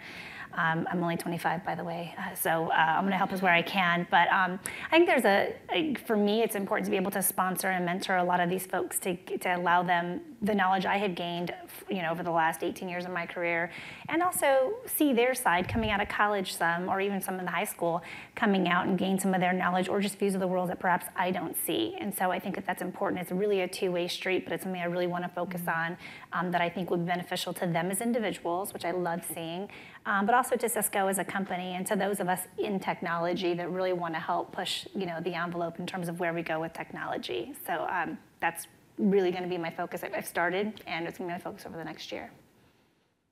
That works. Is there anything that you're going to do in particular, just that are some personal goals that you'd like to push yourself towards to make sure that happens? To either dial up or... Yeah, I have, so today I've got 3 mentors that I use specifically within Cisco, one outside of Cisco, and I've got 2 folks that I mentor today, and I actually want to up that number. I'd love to have 4 that I really focus on. Today, the way that Cisco is set up, the 2 that I mentor today are within my industry or within my vertical, so to speak, from Cisco. I'd like to find some that are outside of that to also be able to gain technical knowledge and pass through to that as well, and gain their experiences. Great. Serpil, same question. I think professionally, I really like being involved in newer technologies and kind of being at the cutting edge and then pushing that towards the deployment. I really like seeing the stuff I work on being used and helpful. So this year, I'm hoping that my involvement with that will be a little bit more higher level. As an engineer all these years, I have been the person who likes to do things herself. Full control, I do it myself. But in the past several years, I have had teams working with me, and I've really enjoyed creating this team atmosphere where people can do kind of what they want, but at the same time, we're all working towards a goal. And I take the time to understand where we're heading as an industry, what are the right things we should be working on. So I think I would like to do more of that. And I want to give an example. This is really excellent. I had an international intern who was with us for a whole year from China. And we were working on this, internet infrastructure project. And he was fidgeting all the time. And he wasn't doing everything that I asked him. He was kind of breaking things. And I had a conversation with him, and I said, what's going on? And he said, oh, I don't know, I'm kind of bored. And I was like, what do you want to do? He said, I want to do a mobile app or something, which really had nothing to do with our project. But then it occurred to me that he could create a mobile app version of the project that we were doing, which had a user portal.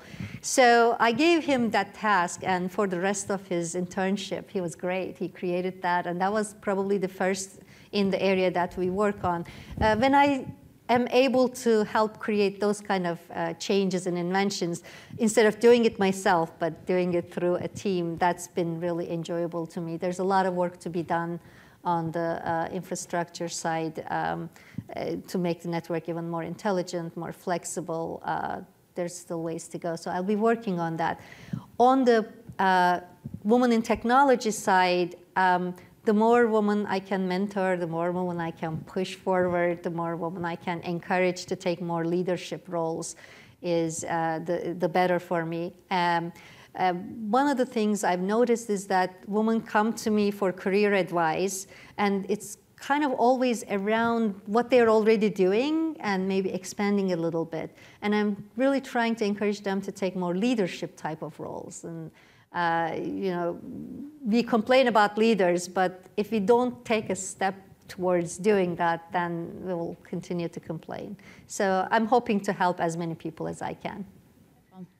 Kathi and Lori, there's so much about VR, AR, and holograms, and you guys are both in those worlds, that comes down to human interaction or the lack thereof, and the pain points that are involved in that often come about having to do with sort of the struggle of not being, you know, being out of touch or being isolated. And then, do these stories work? Do I get to have an emotional experience here? You know, so do you think that expressive communication in developing immersive technologies is even more key in immersive technologies than in other, you know, areas of tech? And if so, are women even more awesome at it? You want to start? I've got the pleasure of working with the hologram industry and also the VR industry because of two of our clients. So it's really interesting. I'm getting a lot of perspective in sort of what we do in the traditional world and clients that we work with and all these experiences and touch points, and then the digital world and seeing the pendulum swinging back and forth and back and forth. And right now, what's fascinating about the hologram space is that experiencing hologram is a shared experience. You go to a concert, an event, and these are things that one of our clients is producing, these massive, iconic global hologram concerts with very iconic stars. You've got 4,000 fans in a performing arts center watching Roy Orbison on a stage as a hologram with the live symphony orchestra, and they're all like going, oh my God, look at that. They're all in it together, like they're at a real concert. Very different from a VR experience. And what's wonderful is our client Birdly. If any of you were at the Tech Museum here in San Jose, you would have seen the Birdly exhibit, which is sort of a beyond the goggles experience of having the VR goggles on, going through an immersive experience, but you're fully controlling your whole experience. So that is definitely a more individualized experience. I think that women naturally are connectors. We are about the emotion, we're about the connection points, we're about communication. We're just wired that way. And I think that as we start to look through the lens of the VR world and experience and growth, or the hologram world, we're always going to look at how to bring it back to that for people. And I think that's why, for me, working with clients in the hologram space is really wonderful, because I love the fact that it can be all about, hey guys, let's all go to this concert, let's have an experience together.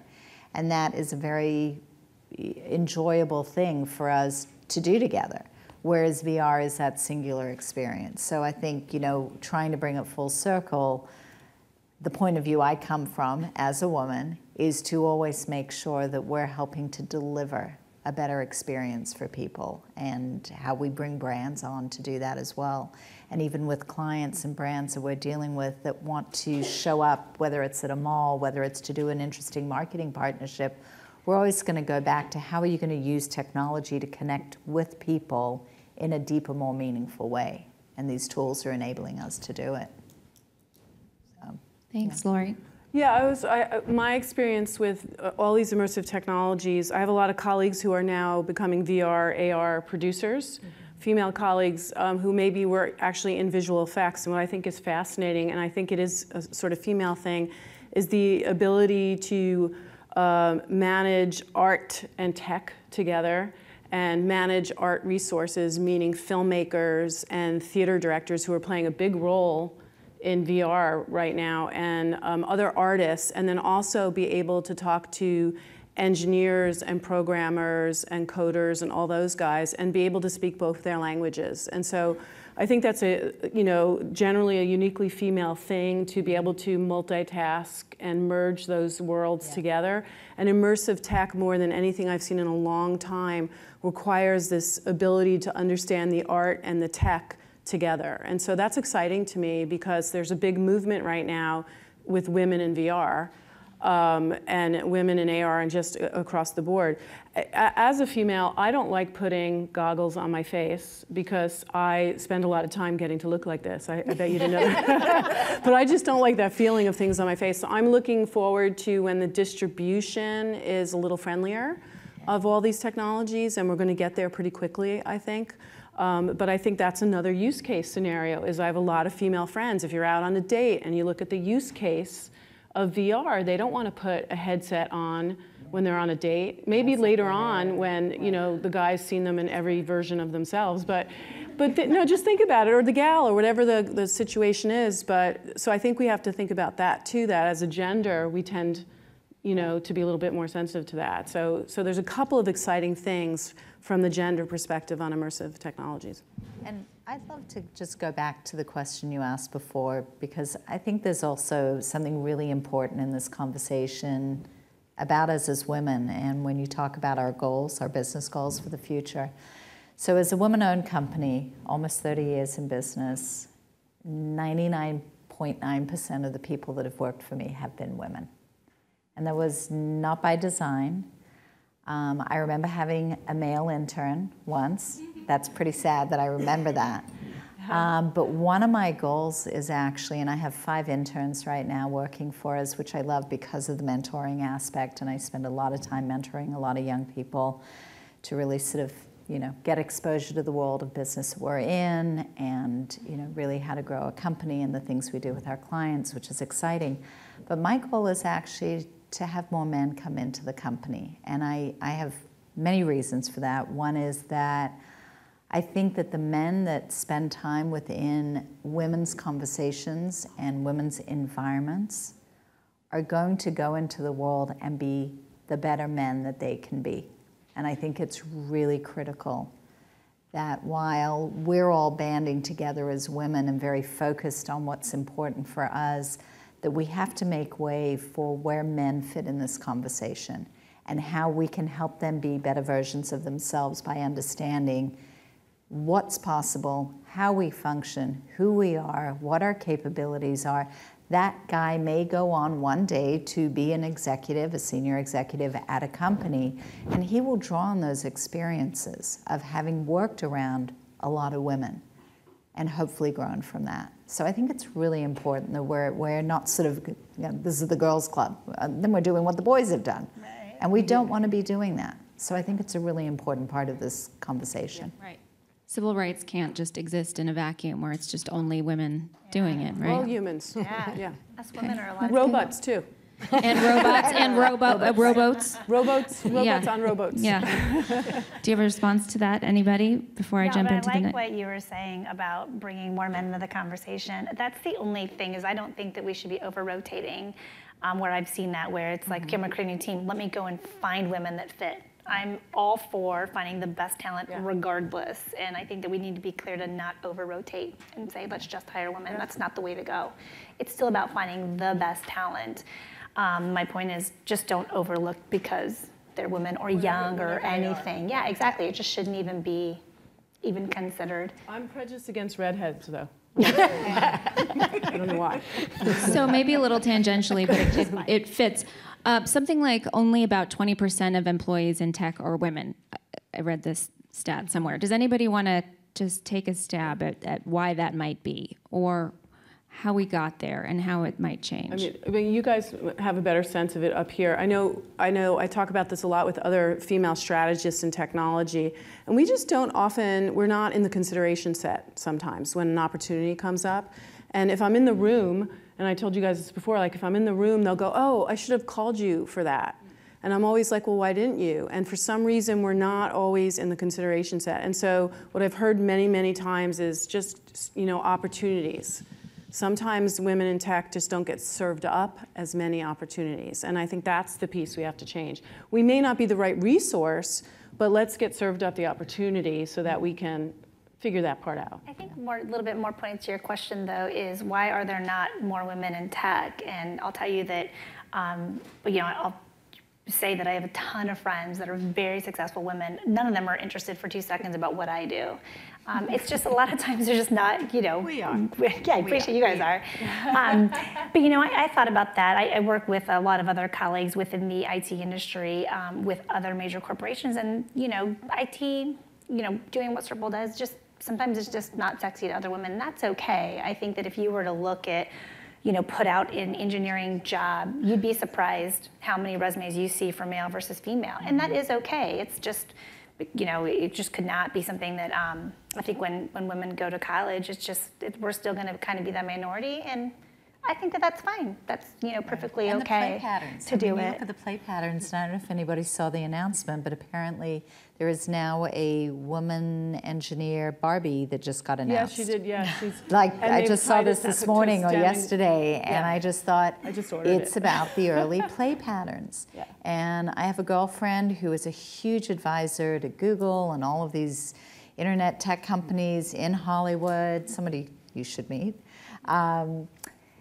And it's just fascinating when you look at the play patterns. A lot of them are traditional, but if companies like Mattel and others start to really integrate this into their play patterns, that doll that they're playing with may be the one similar to what you were doing when you were little. You want to be able to do it, but if people aren't creating the toys and the conversation's not happening at home and mom is not of that world or dad isn't, then they're just repeating the play patterns. So we have to introduce new ones from a younger age. That is Hollywood's fault, right, for not putting women. So sorry, everyone. No, but that's why Eileen is so great, because she's helping change those. Right. You need women. You need the wife having an engineering job and the girlfriend or whatever, and kids need to grow up seeing other roles so that they're comfortable. Exactly. Just like you could not find that Rey doll anywhere when the Star Wars came out, because they underproduced them. Exactly. And boys wanted that Rey doll. Or why is always the girl toy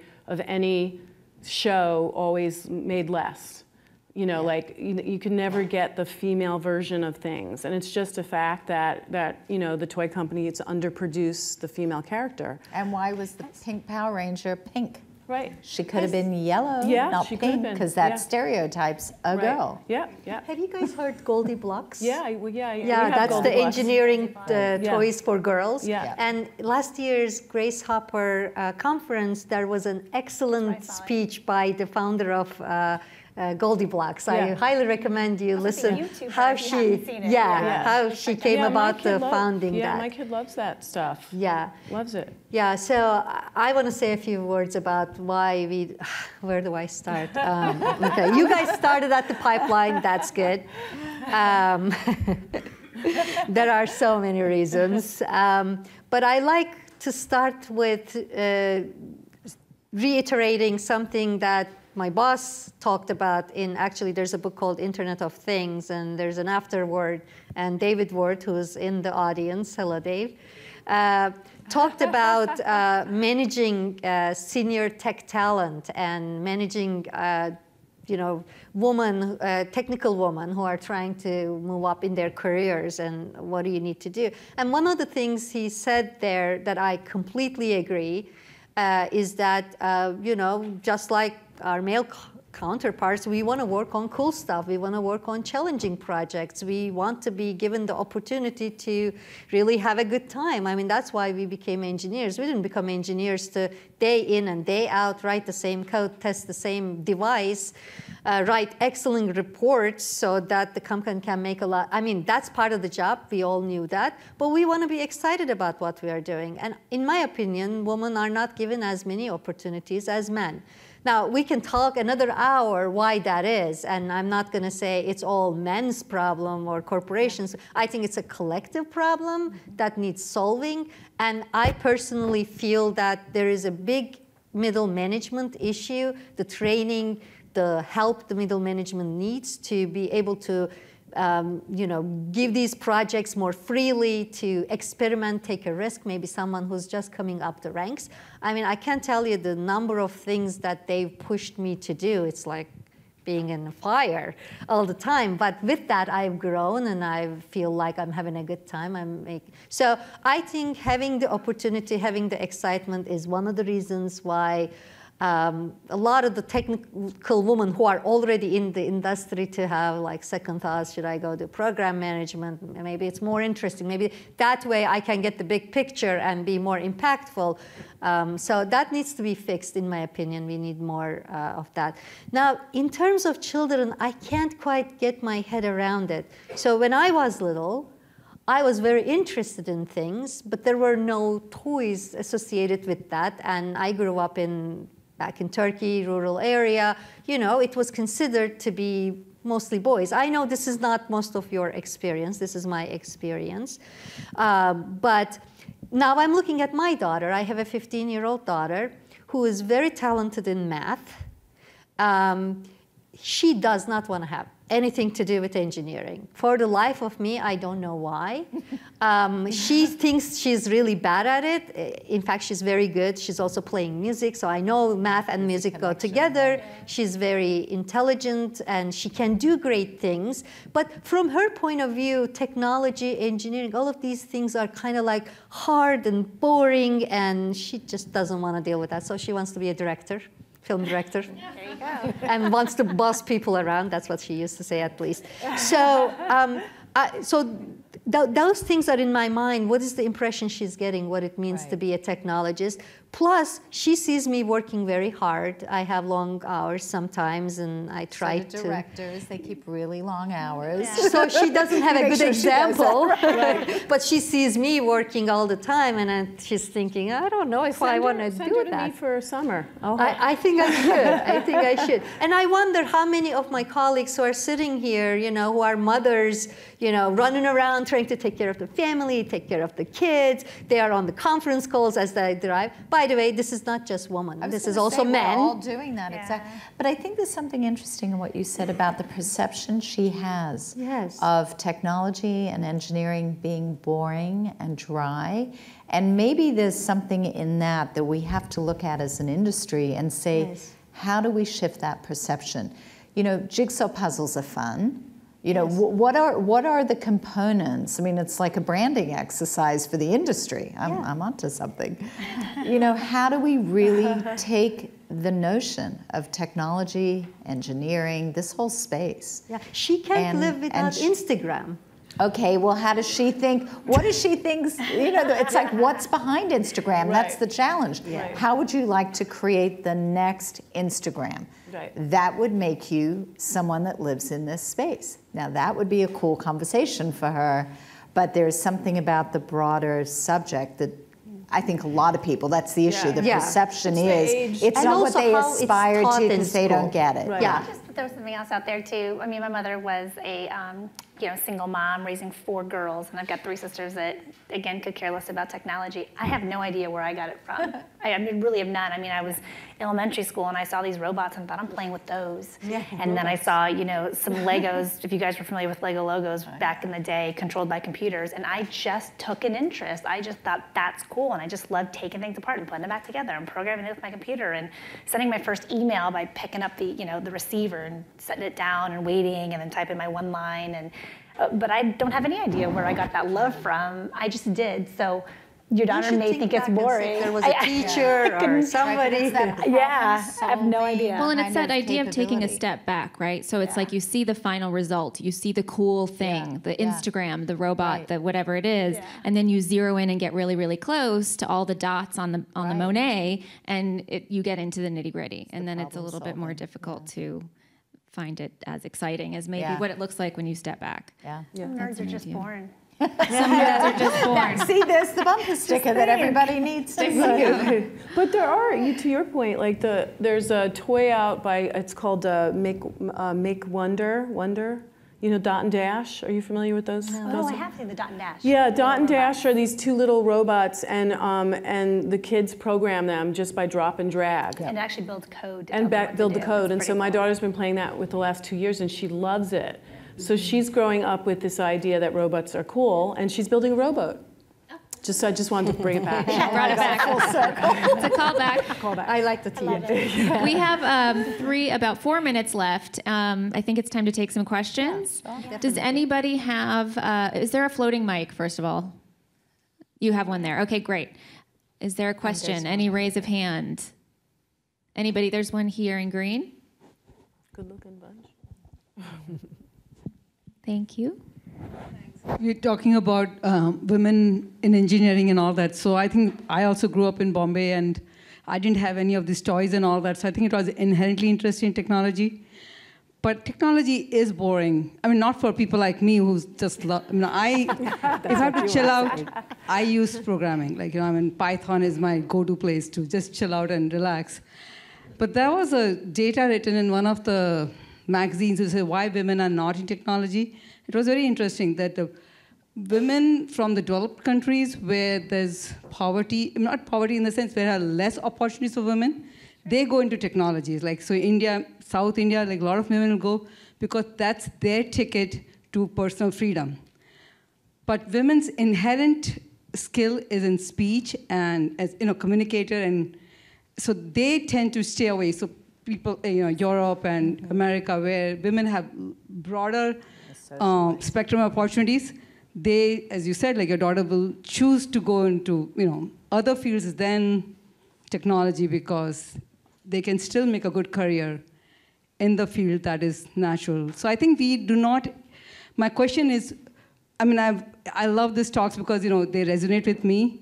But coming with the next generation of women, I think we're not doing them a justice by putting our interest and trying to map them, saying we need them toys and all that.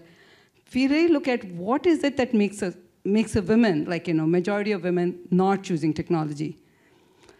I'd like to get more data on it. I mean, we are the ones who mine the data, so we should be looking into that. Could that you was work my on question. That for us? I disagree with some parts of what you're saying.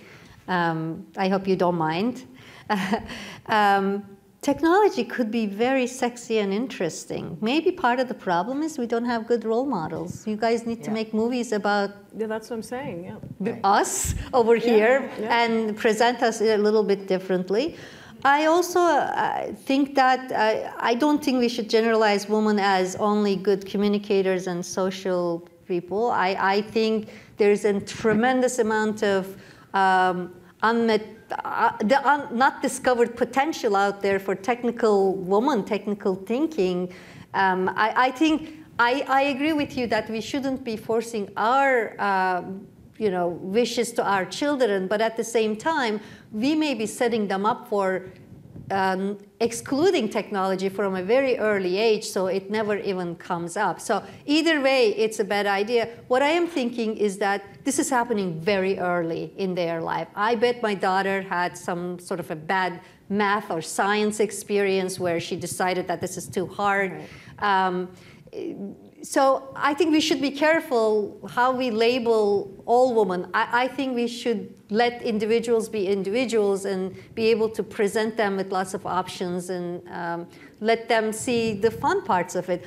I had a fantastic career. I don't think it's been boring at all. Well, it might look boring to some, but it's been fascinating. Serpil, I think you said something interesting. We also have to look at how we define technology and engineering, and The role of a chief marketing officer at a company now requires that they understand technology, that they understand what it is, how to use it, how to apply data. There's criteria now that fits into the framework of so many things that we do in business that we cannot do without the understanding of technology and engineering. So it's not that all of these young women should want to grow up to be engineers per se, but they need to be the people working directly with people in the technology and engineering space, speaking the same language, understanding actually what to do with it, how to utilize it, and how to further anything they're doing in business. So I think there's a lot of sides, a lot of points of entry into this conversation as well. It's not linear, and maybe that's the conversation that actually needs to start changing. And that's kind of how we started this day, was saying it's a dialogue about dialogue. Right. How do we talk to each other, right? Exactly. When we come from different worlds and different mindsets. Right. Yeah, definitely. Another question. I actually didn't have a question. I wanted to join Serpil in disagreeing with you. So when you said that women from developing countries have no choice but to embark on technology, I think that's partly true because sometimes more families who are focused on making means putting food on the table and such, and are more focused, tend to do that. But I think also there is this trend of outsourcing, which has led to more of the developing and BRIC countries having the more of these jobs outsourced to them, and then whereby they picked up all of the technical skills. That was the only point I wanted to make. But I think to add to the larger kind of discussion, I think when we are young, we impinge on some of the things more. And that's got every bit to do with the toys that we play with, the little girls, the pink Legos that they're handed over. While they are Legos, they are pink. So all of those things also kind of tend to create that mental connections. So that also has to play a part there. I think I want to reemphasize what Kathi was saying. Maybe the solution or the direction we need to take is that technology is not a linear thing. Entertainment is not a linear thing. Nothing is linear anymore. There's sort of a convergence of various things together.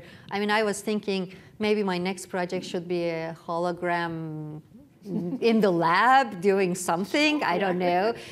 Maybe using the immersive technologies that are really becoming much more available to people, we can make technology a whole lot more understandable, relatable to our children.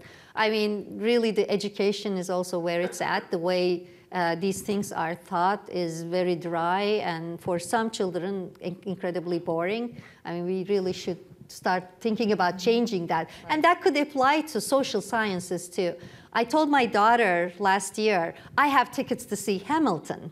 I thought she was going to leap up and down with joy, and she said, I don't want to see it. I was like, what? Why? She said, history is super boring. I was confused about the whole thing. I said, you're coming. You don't have to like it. You're going to sit in the back and just sit there. She loved it, and she said, well, if they taught it like this, then I would have liked it, Right. It's a history example, but it could be applied to math and science. Exactly.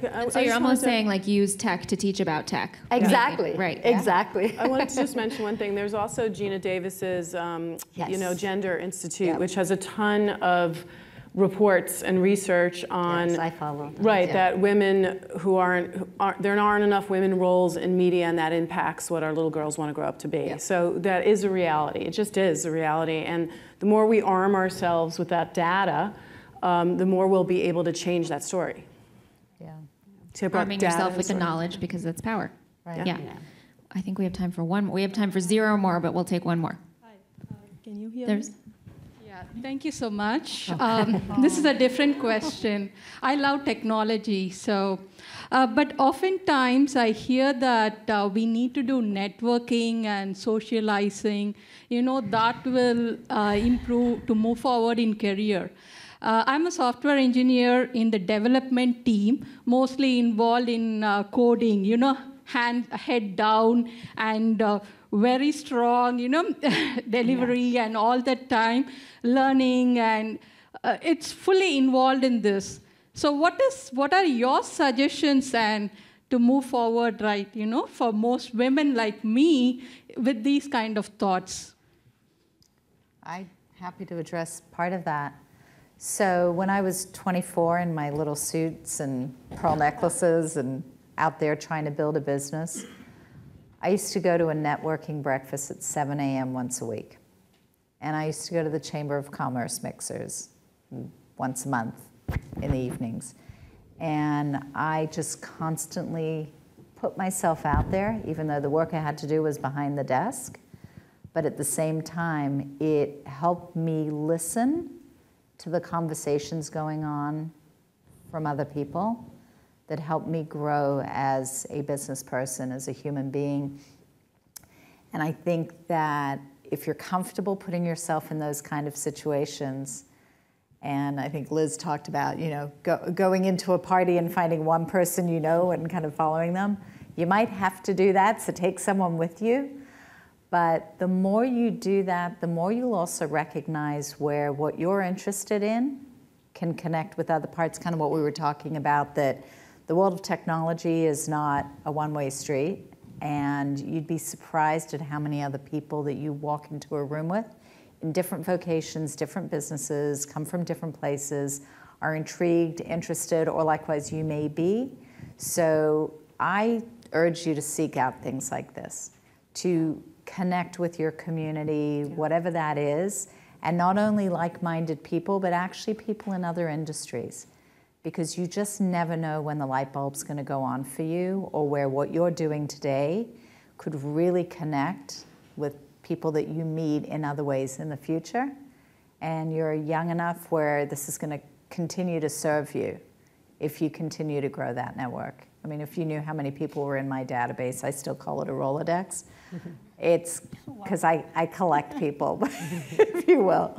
And I love people. I love stories. I love figuring out how everybody's connected. I mean, the moment Lori and I started talking, it was like, I have to connect you with this person because they'd be really good for you. And so, yeah, I enjoy that. Not everybody does, but I think the more your head is down, the more you need to walk into some of those rooms, because it'll open up a world to you. And it was like the quote that Liz had about going into the fear and not doing it without the fear, but in spite of the fear, right? I thought that was great. And there's another quote from yesterday. You weren't here, but there were two recruiters talking about how to find your next job, etc. The gentleman said that, well, I can't tell you if you should take that job or not, but I can tell you, take the meeting, take the phone call, take the coffee offer. As an engineer who was behind her laptop and in the lab for 15 years, I kind of created my own echo chamber. I had other women engineers like me, and we said, oh, we are doing the real work, and I don't know what's going on there. We are the best. It creates a little bit of an echo that you are not aware of.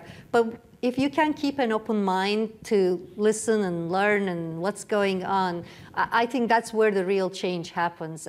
You really have to be connected to the rest of the world in some way. Women in Tech sessions, these meetings, what have you. But suggestion too on that. If you're an employee here at Cisco, I assume, my quick advice is join Glassbreakers.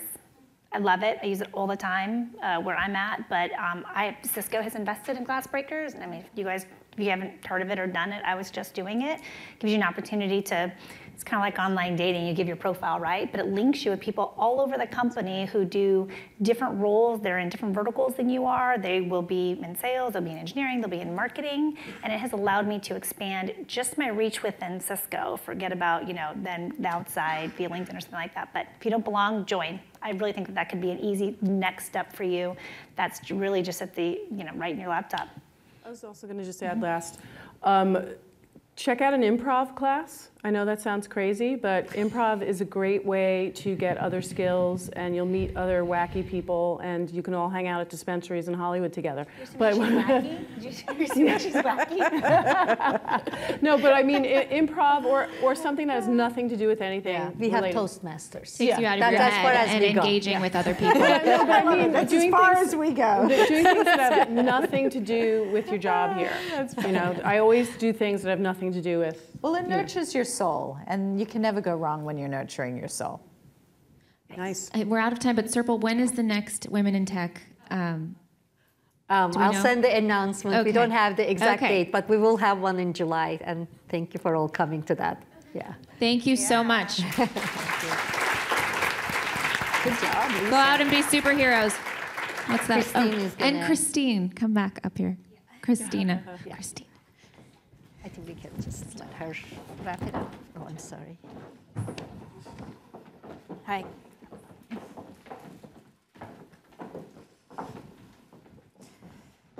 Thank you, Lisa, for moderating that panel, as well as the panelists, Gerrie, Serpil, Lori, Kathi.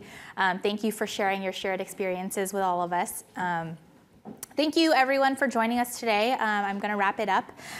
Hope you leave inspired to really continue collaborating between the North and the South, Silicon Valley and Hollywood.